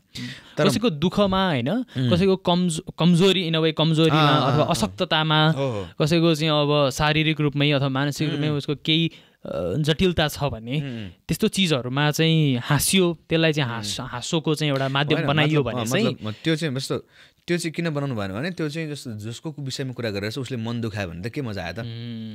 तर नि दाइ, तर फेरि यहाँ फेरि अर्को के प्रश्न आउँछ भन्दाखेरि वाक स्वतन्त्रता, फ्रिडम अफ एक्सप्रेसनको कुरा छ नि त। जस्तो अब अहिलेकै रिसेन्ट कुरा गर्ने हो भने कुरा गरौँ होइन, कुरामा आयो कुरा गरौँ।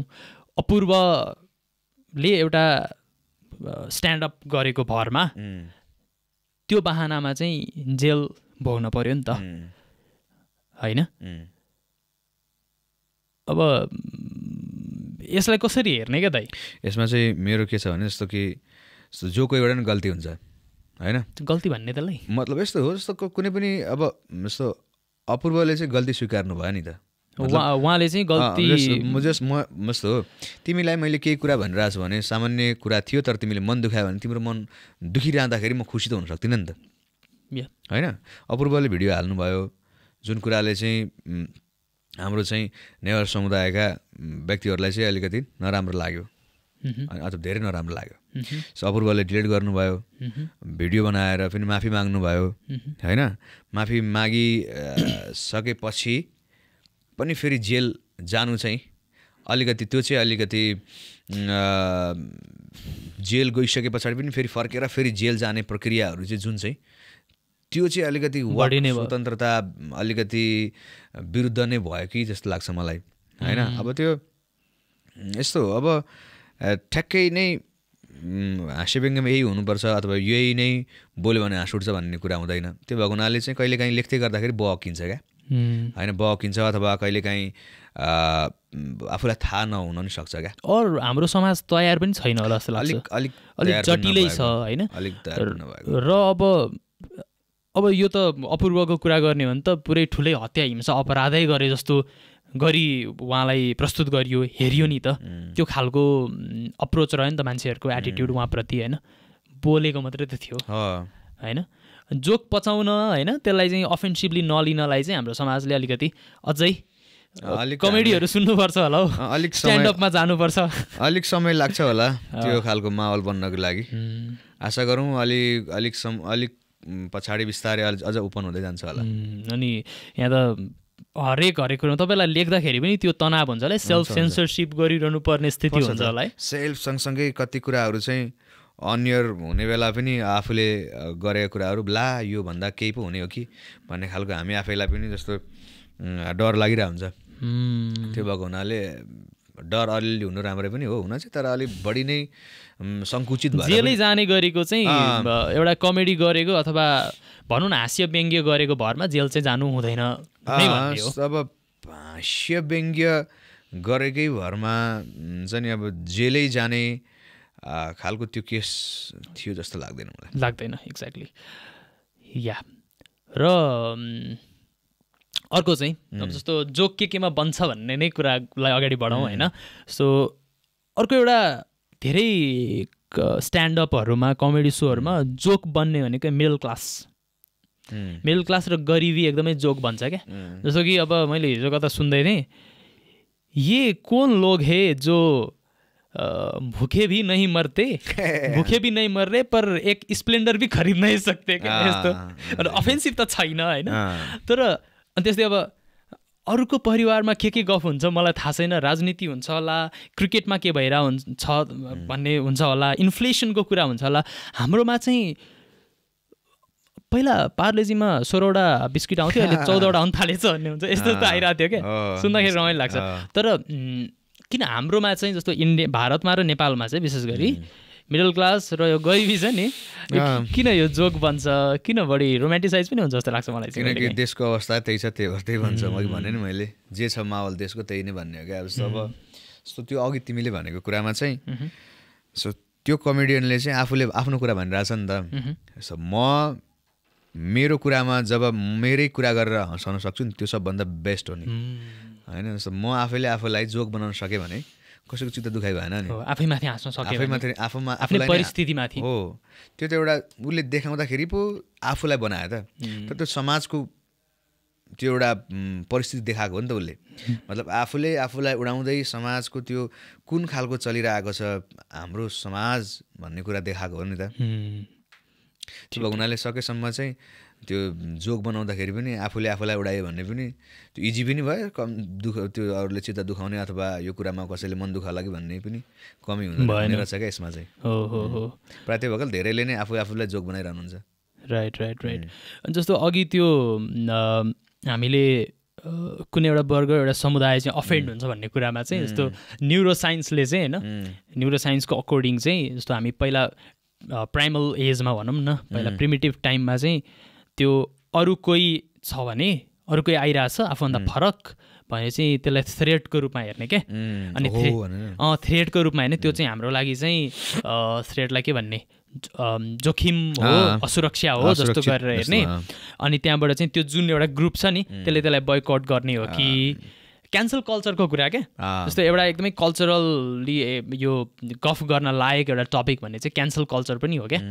अनि त्यो चाहिँ उसलाई थ्रेटको रूपमा हेरिसकेपछि जस्तो अहिले चाहिँ त्यो कसरी आयो भन्दाखेरि त्यतिखेर त अब शारीरिक रूपमै एउटा थ्रेट जस्तो देखिन्छ होला, अहिले चाहिँ मेरो पोइन्ट अफ भ्यू, मेरो थट होइन, मेरो चाहिँ चालचलन ढङ्गमा चाहिँ त्यसले चाहिँ के गर्छ भन्दाखेरि औँला उठायो, विचार फरक भयो भने त्यसलाई थ्रेटको रूपमा हेर्ने क्या। यो चाहिँ अब न्युरो साइन्सले चाहिँ त्यसरी हेर्छ। भनेपछि हामी अझै पनि एभोल्युसनरी प्रोसेसमा चाहिँ अझै हामी पिकमा पुगिसकेका छैनौँ होला मेबी। छैन अब हरेक कुरालाई नै अब हरेक नेपाल सबै कुराको लागि नै बिस्तारै सिकाइकै क्रममा छ क्या। जेसुकै होस् जुनसुकै कुरामा पनि हामी अरूतिर चलिसकेको फेसन प्रयोग गर्छौँ, अरू देशमा आइसकेको चिजहरू नै नेपालमा भित्राउँछौँ। राजनीतिमा होस् त्यो फ्रेन्चाइज आए जस्तो हो क्या, जे पनि नेपालमा चाहिँ हुन्छ नि। अब यो देशको अरू अब ती सबै कुराहरू नै धेरै नै जस्तो यो कमेडी गर्ने, हास्यव्यङ्ग्य गर्ने, हँसाउने मान्छेहरू चाहिँ आफूभित्र दुखी पनि हुन्छ भन्छन् क्या। जस्तो एउटा चाहिँ के छ भने फेरि कमेडी पनि मान्छेहरूले कस्तो कस्तो टाइममा गरिदिएर हुँदो रहेछ भने मैले यसो हेर्दै थिएँ अमेरिकाको सिभिल वारको टाइममा चाहिँ त्यो जुन त्यो ट्रेजिक थियो नि त्यतिखेरको ट्रेजेडीलाई नै त्यहीँबाट कमेडी नै इन्सपायर भएको पनि छ क्या। त्यो 1960s होला आई गेस। अनि त्यो वार कमेडी एन्ड वार भन्ने एउटा लाफ्टर एन्ड वार भन्ने मैले एउटा पेपर पढाएको थिएँ क्या। अनि त्यसमा चाहिँ नि त्यो जुन त्यस्तो डायर सिचुएसनमा होइन एकदमै डिस्ट्रक्टिभ टाइममा पनि मान्छेहरूले के गरिरहेछ भन्दाखेरि त्यो डिस्ट्रक्सनबाट चाहिँ आफूलाई त्यहाँबाट डिस्ट्र्याक्ट गर्नलाई होला क्या। त्यो जुन ट्रेजेडीलाई नै के भन्छ कमेडी बनाइरहेछ क्या। र अर्को अहिलेको रिसेन्ट उदाहरण दिनुपर्दाखेरि चाहिँ युक्रेनमा जुन ध्वस्त भएको थियो नि त्यो संरचनाहरू आर्ट बनिरहेछ क्या त्यहाँबाट नि। भनेपछि मान्छेले भन्नलाई चाहिँ एन्टरटेनमेन्ट भनेको एकदमै त्यो म्यास्लो कि कसको त्यो हायरार्की अफ निड छ नि त्यसमा पनि त्यो एन्टरटेनमेन्ट चाहिँ अब बेसिक निडदेखि पनि अलिक पर आउँछ होइन। तर मान्छेले त्यो खोज्न चाहिँ अब स्केपिजमको रूपमा भनौँ अथवा के भनौँ होइन, खोज्नु चाहिँ खोजिरहेको हुन्छ है त्यो एन्टरटेनमेन्ट कमेडी चाहिँ। जस्तो अपरिहार्य चिजमा चाहिँ जीवन जिउनको लागि घाँस बाँस कपास भनिन्छ नि भन्नको लागि चाहिँ। तर त्यो त भइहाल्यो। तर यो पनि अर्को एउटा चिज अपरिहार्य नै हो क्या, मनोरञ्जन खुसी हुन्छ नि। अब त्यो हेल्थ पनि त राम्रो हुनु पऱ्यो नि त। अब घाँस बाँस कपास लिनको लागि त होइन, मेन्टल हेल्थ ठिक हुनु पऱ्यो होला, खाना खानको लागि रुच्नु पऱ्यो होला होइन। त्यो भएको हुनाले सबैको आफ्नो महत्त्व छ। हाँस्दै गर्नु पऱ्यो, खुसी हुनु पऱ्यो। अनि खुसी हुनु पऱ्यो र अनि अन्य कुराहरू सोच्न आउँछ होइन। अब राम्रो चिजमा बसौँ अथवा राम्रो कुराहरू खाऊँ, चाहिँ सबैको आफ्नो त्यो एक अर्काबिच कनेक्सन छ। र नि अर्को कुरा चाहिँ जस्तो अघि मैले भनिहालेँ कमेडियनहरू चाहिँ आफै भित्र चाहिँ एकदमै दुःखी हुन्छन् भनिन्छ क्या। कि अब दुःखी हुँदा ल केही पनि भएन मुला अब यही दुःखमा हाँस्न थाल्छु भनेर हो कि। भैरव बरियाल अब नेपालको एकदमै दिग्गज अब हास्य व्यङ्ग्यमा उहाँले निबन्ध कविता लेख्नुभयो होइन, साहित्यपट्टि चाहिँ उहाँ एकदमै दिग्गज। उहाँको पनि अब त्यो सुसाइड नोट हेर्दाखेरि होइन उहाँको त्यो खालको देहान्त भयो। अरू चार्ली चाप्लिन लगायत धेरैजनाको पनि त्यो भित्रभित्र चाहिँ उहाँहरूको भनौँ न हामीले जुन पर्दामा देख्छौँ जुन चाहिँ बाहिर चाहिँ पब्लिक अपियरेन्समा देख्छौँ त्यस्तो हुँदैन थियो भनिन्छ क्या दाइ होइन। जस्तो हरेक कोहीको जो कोहीको के छ होइन, जो कोही पनि यस्तो जो कोहीको पनि आफ्नो जीवनमा दुईवटा पाटो हुन्छ नि त, एउटा देखिने पाटो अर्को नदेखिने पाटो। जस्तो हास्य व्यङ्ग्य मात्रै होइन कि जो कोही पनि मिडियामा देखिने अथवा टेलिभिजनमा देखिने अथवा जो मान्छे चाहिँ देखिरहने खालको मान्छे हुन्छ उसको त व्यक्तिगत जीवन त त्यो धेरै देखिएको हुँदैन नि त। त्यो भएको हुनाले उसको जस्तो अब अघि जसरी तपाईँले दिग्गज हाम्रो लेखक होइन हास्य व्यङ्ग्य लेखक भैरव बरियालको कुरा गर्नुभयो अथवा हाम्रो चार्लीको कुरा गर्नुभयो, उहाँहरूको अब त्यो केही न केही थियो होला। मतलब हास्य व्यङ्ग्य कलाकार चाहिँ दुःखी नहुनुपर्ने, ऊ चाहिँ जसरी हँसाउने मुडमा हुनुपर्ने भन्ने त होइन नि त। दुःखले अझ धेरै इन्सपायर गर्छ हाँसोलाई। दुःखले केही न केही त गर्छ, तर दुःख त दुःखै हो नि त होइन। मन दुखिसके पछाडि त मन दुखेपछि अथवा त्यो आफ्नोको त्यो वेदना अथवा पीडाको बिचमा त हास्य व्यङ्ग्य कलाकार अथवा जो कोही पनि हुन्छ नि त होइन। त्यो भएको हुनाले अब ठ्याक्कै नै नेपालमा अलि रुन भन्दा हाँस्न सजिलो छ कि जस्तो पनि लाग्छ क्या मलाई भन्नाले होइन। झन् एज अ मेल त अब कहाँ केटा मान्छे रोको भन्ने भयो भने बरु छ नि त्यो कुरालाई दबाएर बरु यसो कहाँ हाँस्थ्यो चल्दियो त्यसै दबाएको नि छ नि जस्तो पहिला पहिला त्यस्तो भन्ने थियो। अहिले त त्यो जब तपाईँ जति तपाईँले सकेसम्म रुनुहोस्, आफ्नो मनको पीडालाई कम गर्नुहोस् होइन, सकेसम्म हाँस्नुहोस् होइन। हाँसोले अझ त्यो भाइब्स प्रदान गर्छ, अर्कोलाई नि खुसी हुन्छ। हाँस्ने कुरा एकदम धेरै कम हुन्छ नि हो, तर रुने कुरा अत्यन्त धेरै कम भए पनि मजाले पुग्छ नि, मजाले पुग्छ। एउटा सानो कुरा पुग्छ नि, चित्त दुख्न त होइन, खुसी हुनको लागि धेरै कारणहरू हुन्छन्, त्यो कारण खोज्दैनौँ हामी भन्ने कुरा त आइरहेको हुन्छ। त्यो भएको हुनाले चाहिँ अब हाँस्यव्यङ्ग्य कलाकारका दुःख छन् भइरहन्छन्, यहाँ त धेरै छन् कस्तीका धेरै पनि होलान्। अनि दाइ अब जस्तो अघि हामीले यो कन्टेन्टको कुरा गऱ्यौँ, यहाँ हाँस्यव्यङ्ग्यको चाहिँ हाम्रो नेपालको सिनको कुरा गऱ्यौँ, सिनारियोको कुरा गऱ्यौँ, अनि अडियन्स तयार छ कि छैन भन्ने कुरा गऱ्यौँ होइन। एउटा तपाईँकै कलिगको तपाईँहरूकै सोमा कमेडी च्याम्पियनमा उहाँले चाहिँ अलिक फरक शैलीको एउटा गर्नुभएको थियो क्या विक्कीले, पेन्ट अफ माइम के भन्छ होइन, त्यो गर्नुभएको थियो। त्यस पछाडि जुन प्रतिक्रियाहरू आए त्यहाँ अब कतिजनाले त्यसलाई सराहना गर्नुभयो, कतिजनाले बुझ्नु भएन होला होइन। अनि as a comedian, as a performer, as a artist, त्यो आफूले गरेको चिज चाहिँ अझ दिग्गज भनिएकै मान्छेहरूले पनि हुन्छ नि नबुझिरहेको स्थितिमा चाहिँ होपलेस हुन्छ कि हुन्छ दाइ? यो जस्तो अब त्यो विभिन्न जनरा हुन्छ नि त होइन, त्यो माइम पनि एउटा फरक चिज हो होइन। अब त्यसमा चाहिँ त्यसरी ड्याङ लाफ्टर आउने चिजहरू अलिक कम नै हुँदो रहेछ। मलाई पनि त्यो धेरै आइडिया छैन यो विषयमा। त्यो भएको हुनाले त्यसमा चाहिँ अब नेपालमा माइम नै नभएको त होइन, अरूले नगरे त होइन, तर अलिकति ठुलो सेटबाट धेरैजनाले मेनस्ट्रिम भइसकेको थिएन, मेनस्ट्रिममा अलिक भएको छैन। अझै पनि त्यसरी माइममा इन्जोय गर्ने अडियन्सहरूको अलिक कमी नै छ जस्तो लाग्छ मलाई। त्यो भएको अलिकति कल्चरली पनि त्यो अलिकति त्यहाँ अलिकति तालमेल मिलेन। तर जे होस् त्यस पछाडि जुन आएको प्रतिक्रियाहरू छन् अडियन्सको, हामी सबैको, त्यसले गर्दाखेरि चाहिँ हामी जस्तो तयारी चाहिँ हाम्रो चल्दैछ हुँदैछ भन्ने पनि देखिन्छ। माइम पनि मजाले इन्जोय गर्ने अडियन्सहरू हुनुहुन्छ भन्ने कुरा चाहिँ थाहा पाइयो।